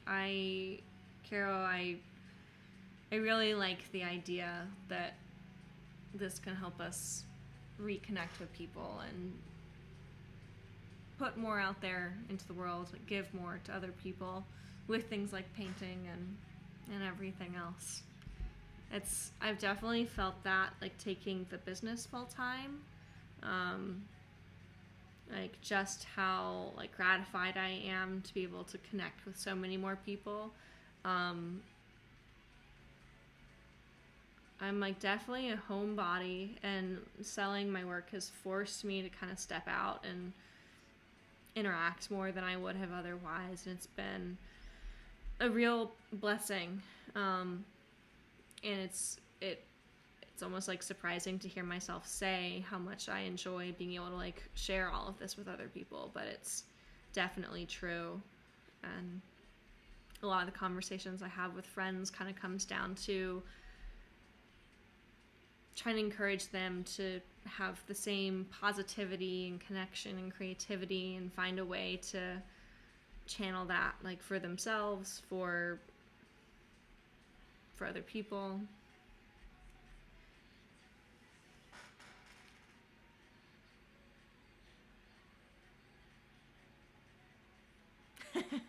I agree with you on the paint hoarding, although that's literally the first time I thought to myself, like, oh man, I wonder if I should go to the art supply store now. Probably not great. I feel for you as far as the exhibitions. I have a lot of friends who had shows planned and are having to cancel things. I suspect though, like once the threat passes, people are gonna be really grateful to be able to go out and go to events and everything else. So I wouldn't be surprised if you had a lot of people who want to come to your show as soon as it can be rescheduled. And I have friends who are doing like online exhibitions and stuff like that too. It's just sort of a different way to approach it. Yes, absolutely. I'm happy to talk about my palette. I'm actually surprised that no one had asked before this point. Yeah, I'm gonna block in this little section here, and then I'll take my camera off the tripod and show you all the colors I have, and then we'll talk. Well, I can talk brushes now, actually. So on the brush front, everything I'm using is from Rosemary and Company. As far as I'm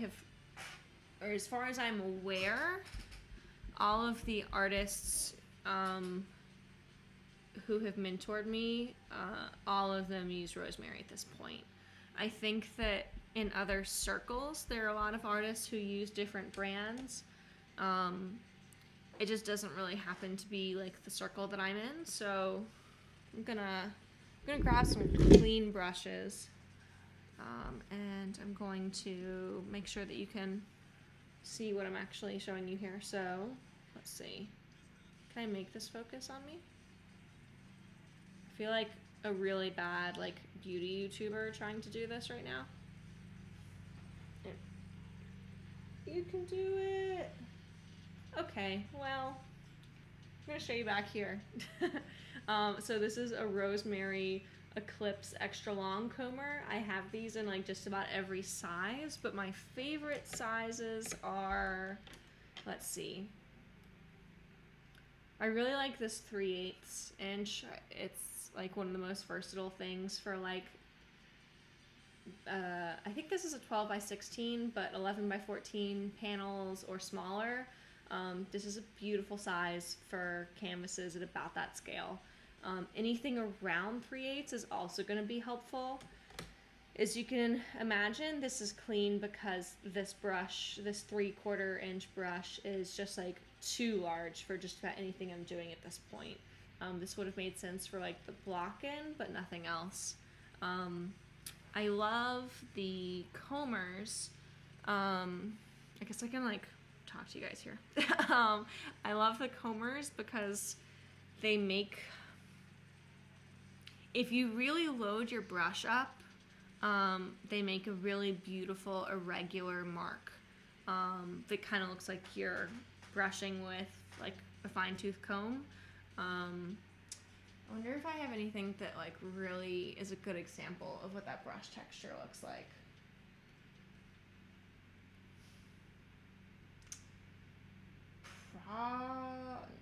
Okay. If you like Daniel Key's work, his like signature look is because of these brushes, just that super wet, irregular look.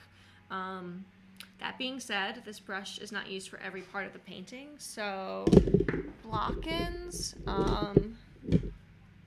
these two brushes are really good for the block-ins. These are the Rosemary Evergreen Long Flat and the Rosemary Ivory, oh my gosh, Ivory Long Flat, I think it's called. Yeah. These are really good in the beginning when you're trying to like make these really scumbly marks, like for an abstracted background. Really good for just quickly laying paint in and getting a lot of different textures. I don't like to use these past the block-in though, because I find that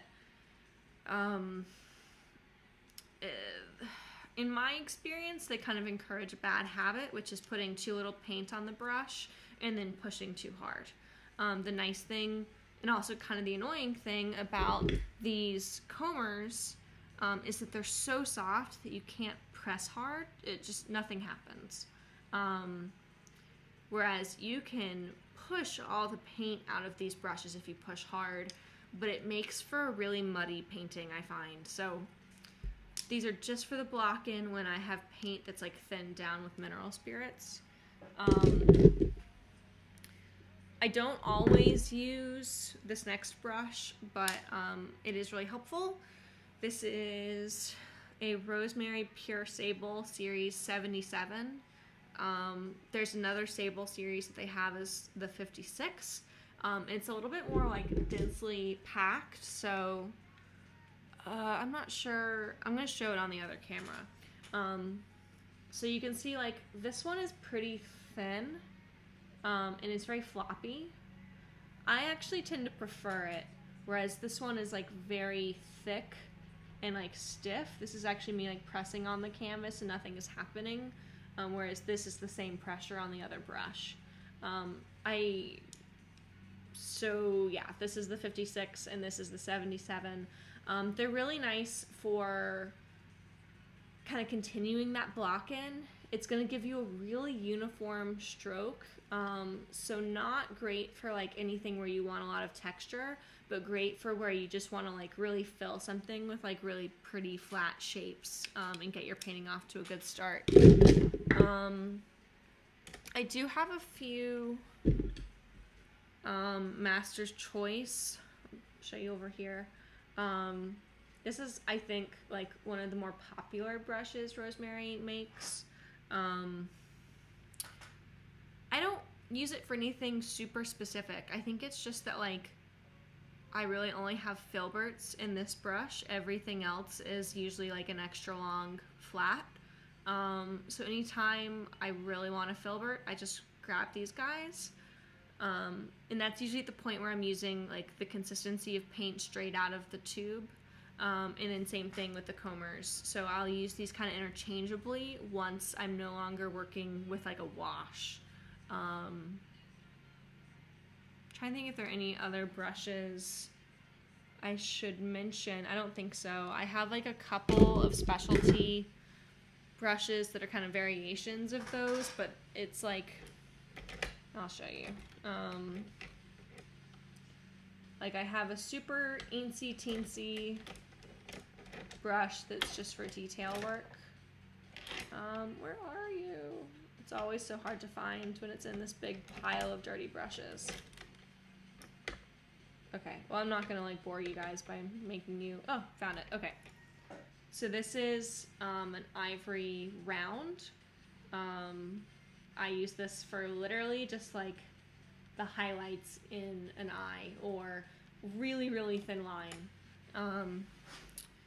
I don't have many other specialty brushes aside from that though. There's like one that I sometimes use for a signature, which is this Eclipse Rigger. It's just like a longer round brush, nice for like signing.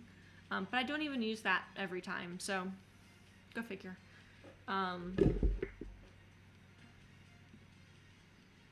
Awesome, okay. Thank you, Carol, for your comments because it tells me what I should talk to you about. It's awesome that you studied with Daniel. That makes me really happy.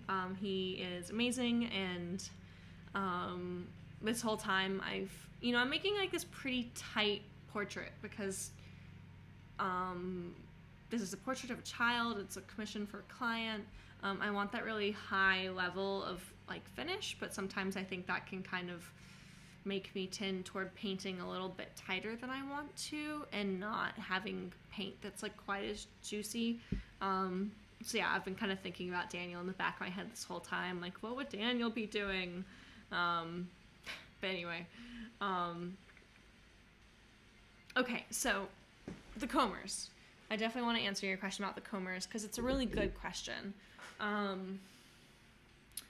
Wondering if there's a place on this where I can demonstrate it really well. Really, okay, the way that I think you should use the comber is put a lot of paint on it and make sure the consistency is the way you like it. So if you need a little bit of oil in the paint, like if your paints have set up a little bit and they're a little bit stiff, this is definitely a brush where you want the consistency to be exactly the consistency that you like. And then mix a whole lot. I tend to find that I mix in these like shallow piles. And what that means is the paint, I kind of have difficulty like getting a whole lot of paint on the brush after I'm done mixing and I'm going to put it on the canvas. If you have that issue too, I would recommend mixing with a palette knife and then scooping that up with the brush, because these brushes like are at their happiest, I think, when there's a lot of paint on them. Not like gobs, like not like something you can't control, but because they're so soft, you know, there are places on here where you can see like where my brush dragged. this brush will 100% do that anytime that you don't have enough paint. So with that being said, like, definitely experiment. If you have any of Daniel's videos, he does a really great job of showing like just how much paint he puts down. You do want to be careful that you don't put too much paint down too quickly, so you don't have like a muddy painting that develops. And that's part of why I like using these in the later stages, so that I'm putting all of that thickness down toward the end when I already have quite a bit of control over what the painting looks like. Now, that being said, these are also really good brushes for, like, let's say you have like a really beautiful stroke of paint here and a really beautiful stroke of paint here. So you have like the top of her head going into the background. And maybe you want to like lose that edge or something. If you get a dry, clean comber, you can literally just like lightly drag it up and you're going to get some really beautiful effects that way. So I think the two uses of this brush are like really distinct, where you either want it loaded up with a lot of paint or you want it to be bone dry. And those two applications are like putting paint down, and then the other application is blending. And that way you aren't trying to think about blending as you're applying the paint, which I think is like an easy way to create a painting that's like a little bit less structurally sound. Not in terms of like the archival quality, but just like if you're doing too much blending from the get-go, you kind of lose your anatomy or you lose your drawing really quickly. Yes, what would Daniel do?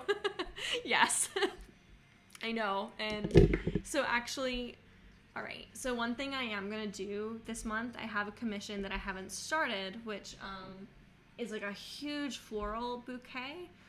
So I can 100% photograph that and share it with you so that you can do your own versions. I would love to have your company while I work on that too. So I think while I'm doing that, it's going to be a lot easier to channel that question of like, what would Daniel do? Hopefully we can kind of tackle that question together. You had also asked about daggers. I have exactly one dagger. Where is he? Aha. He's like in the very back corner of my brush stand because I never use this. I'm going to put this over here so you can kind of see what he looks like. This is not technically a dagger. It's an evergreen sword. You should be able to like get a pretty good idea of his shape. I got this brush because I was sort of under the impression that it would encourage like a lot of different kind of marks. This brush has not taught me its secrets yet. I pull this out when I really just need a mark that's gonna surprise the pants off me. For me, that's usually like painting landscapes, like where I really need a texture that doesn't feel artificial. Yes, definitely so happy to kind of spread the gospel of the Eclipse comber. It's I will say that brush frustrated me for a really long time. Part of the reason when I started talking, I talked about like the danger of these like faux bristle brushes, the ivory long flats, is because I had that habit too. I had the bad habit of like pressing really hard and not having enough paint and like creating a muddy painting with these really stiff brushes. And then I think it was like a Casey Baugh video where I was introduced to the Master's Choice, which is like a much softer brush. And there was definitely like a pretty big learning curve there for me. Because I was trying to make the brush do something it didn't want to do. I was trying to make it make a beautiful mark with not enough paint on it and too much pressure. And it wasn't until I could really kind of let go and let the brush show me what it wanted to do that I kind of got a handle on this. I would say the learning curve on the Master's Choice was kind of somewhere in the middle, whereas like when I first got the combers, oh man, I was mad all the time. Like I did not understand how these brushes worked or how Daniel like worked his voodoo with them. Because that's what it seemed like to me. It was like, how on earth does anyone make a painting with this, let alone a masterpiece? These are the most annoying brushes in the world. And it's just, I was just trying to make them do something that they didn't want to do. So like the Master's Choice helped me mix a little bit more paint and get a little bit lighter. And then these required me to mix even more and get even softer with the way that I apply the paint. So, and what I mean by softer is literally just, I'm not like putting pressure. Similarly, like I'm not putting the, bristles like perpendicular to my canvas to paint. With these, I do a lot of like lay the brush flat and drag. It's another way it really likes to be used. So there was definitely like a lot to learn there. And I think when we start doing some flower paintings, I'll like really be able to kind of show you what's possible with this one.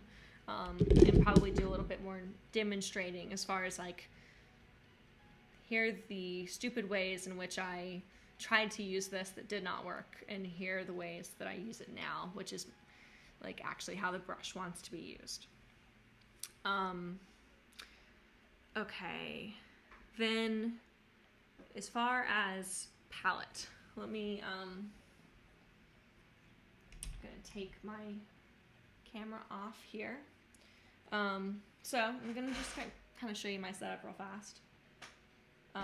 I have like an Edge Pro Gear easel that's just like sitting on my desktop right now. And I have these two little like side attachments. So that's a bucket of Gamsol, a brush that's kind of out of place. I store all my dirty brushes over here. I know it's like horrifying, I'm sorry. I just wash them all when I'm done rather than washing as I go. And then you can see the palette I've been mixing on. It's pretty clean. Like the piles only go together when I deliberately want them to. Let's see, what else can I show you? All right, colors.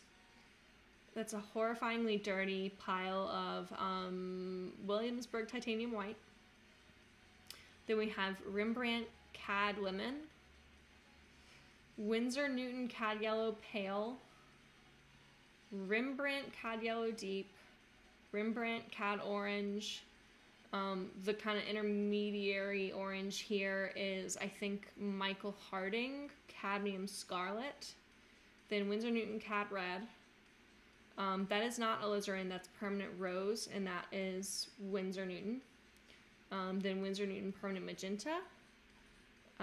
Then Rembrandt Transparent Oxide Red and Transparent Oxide Brown, which I've totally obliterated and I need to put more brown out. Terra Rosa, Winsor Newton. This color beside Terra Rosa that's like mostly gone is Rembrandt Transparent Oxide Yellow.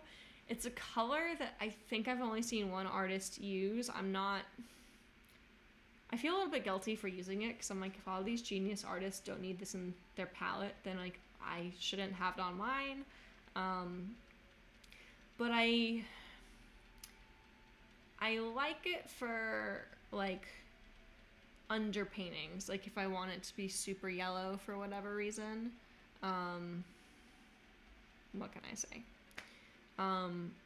Next to it is the actual color that people would use in this instance, which is just Winsor Newton Cad Yellow Pale. That's one where the brand is very specific. Like obviously I'm telling you the brand and the exact names of all these colors, but Yellow Ochre, did I just say Cad Yellow a minute ago? I hope I didn't. Anyway, it's Yellow Ochre. Yellow Ochre Pale. Yellow Ochre has a whole lot of variation between brands and between like pale or just yellow ochre varieties. So you'll definitely want to get that specific color if you ever want to like duplicate this palette, or if you're doing like a Zorn palette or something that's super limited. Okay, next to that is Gamblin Green Gold or Rembrandt Transparent Yellow Green. Brand is interchangeable there. It just has a different name depending on the brand. Next to it is Rembrandt Viridian, and then Rembrandt Ultramarine Blue Deep. So the reason I have all of these, basically because it's like Richard Schmid's palette or Daniel Key's palette. The only exception is this transparent yellow oxide or oxide yellow color, which is on neither of their palettes. I think it's on Casey Baugh's. But the whole idea here is that it gives me the capability to, if I swapped this out and had a flower painting up here, I could mix any color. For this particular painting, I do not need all the CADs. Really, the majority of the colors I've used for this, aside from the titanium, are the permanent rose, permanent magenta, all three of the browns, so transparent oxide red, transparent oxide brown, terra rosa, a little bit of the yellow ochre pale, viridian, and ultramarine blue. And like, truth be told, several of those are convenience colors, so obviously I probably could have mixed everything on here with just a 4-color palette if I really needed to. But my workflow involves like a lot of swapping between paintings, so I like to just have the full palette on there whenever possible. Okay, let's see what the chat looks like. Okay, good. Doesn't sound like you guys have too many questions there. I'll definitely give it a second because I know that there's a pretty big delay between me talking and what you actually get to see.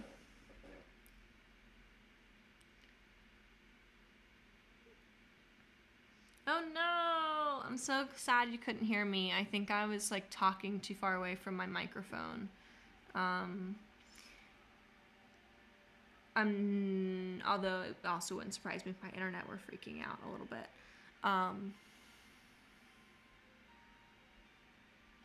If there were sections of that you missed, like specifically like sections of the palette or anything like that, let me know and I can kind of walk back through. I have a PDF on my website that like shows the palette, but I'm not actually entirely sure. It might have been made before I swapped in the permanent rose and the permanent magenta, at which point I would have had alizarin permanent instead of those two colors. But yeah, whenever I kick off tomorrow, I'm also going to be,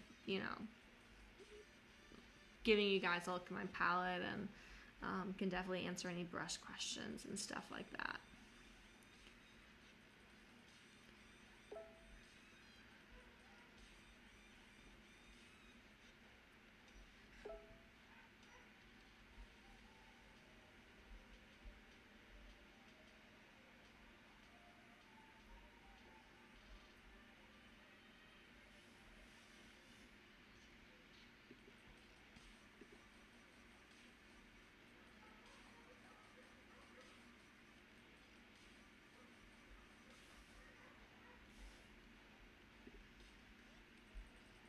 Yay, I'm glad you can hear me. You can tell just how like intense the delay is probably between when you typed that and when I reacted to it, but oh well.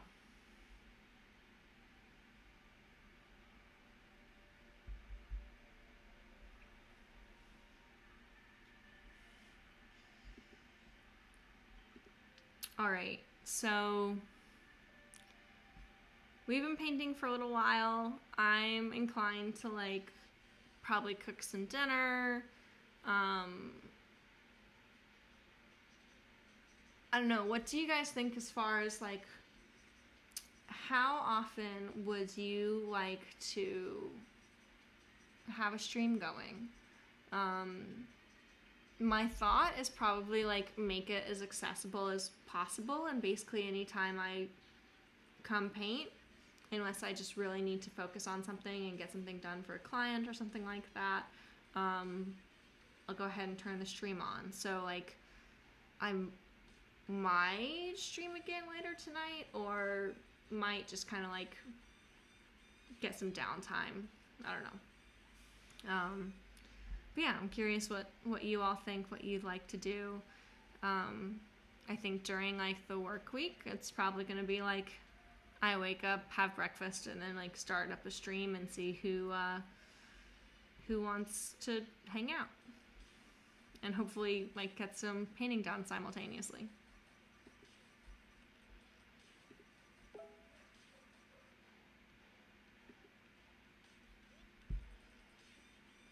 Cool. All right. I'm glad that sounds good to you.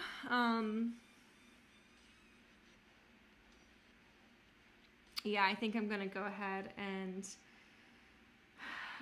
probably like just cook some dinner, like catch up on some emails. I have a couple of other commissions that I'm finalizing right now, so I actually need to check out some feedback from a client and see what changes I need to make. And if I paint again later, I'll start up a stream later. Otherwise, I'll probably see you all tomorrow. Thanks for hanging out with me. This was like a really fun first stream. I really appreciate you guys like bearing with me. For anyone who was like here from the very beginning, where there were lots of silent periods of me just kind of waiting for people to like hop in the chat and talk. Thank you for your patience. And yeah, hopefully it's only gonna get better and better. So thanks everybody. All right. I hope you all have very happy painting, a stress-free evening, good kickoff to our social distancing and all that good stuff. And I'll talk to you guys later. Bye.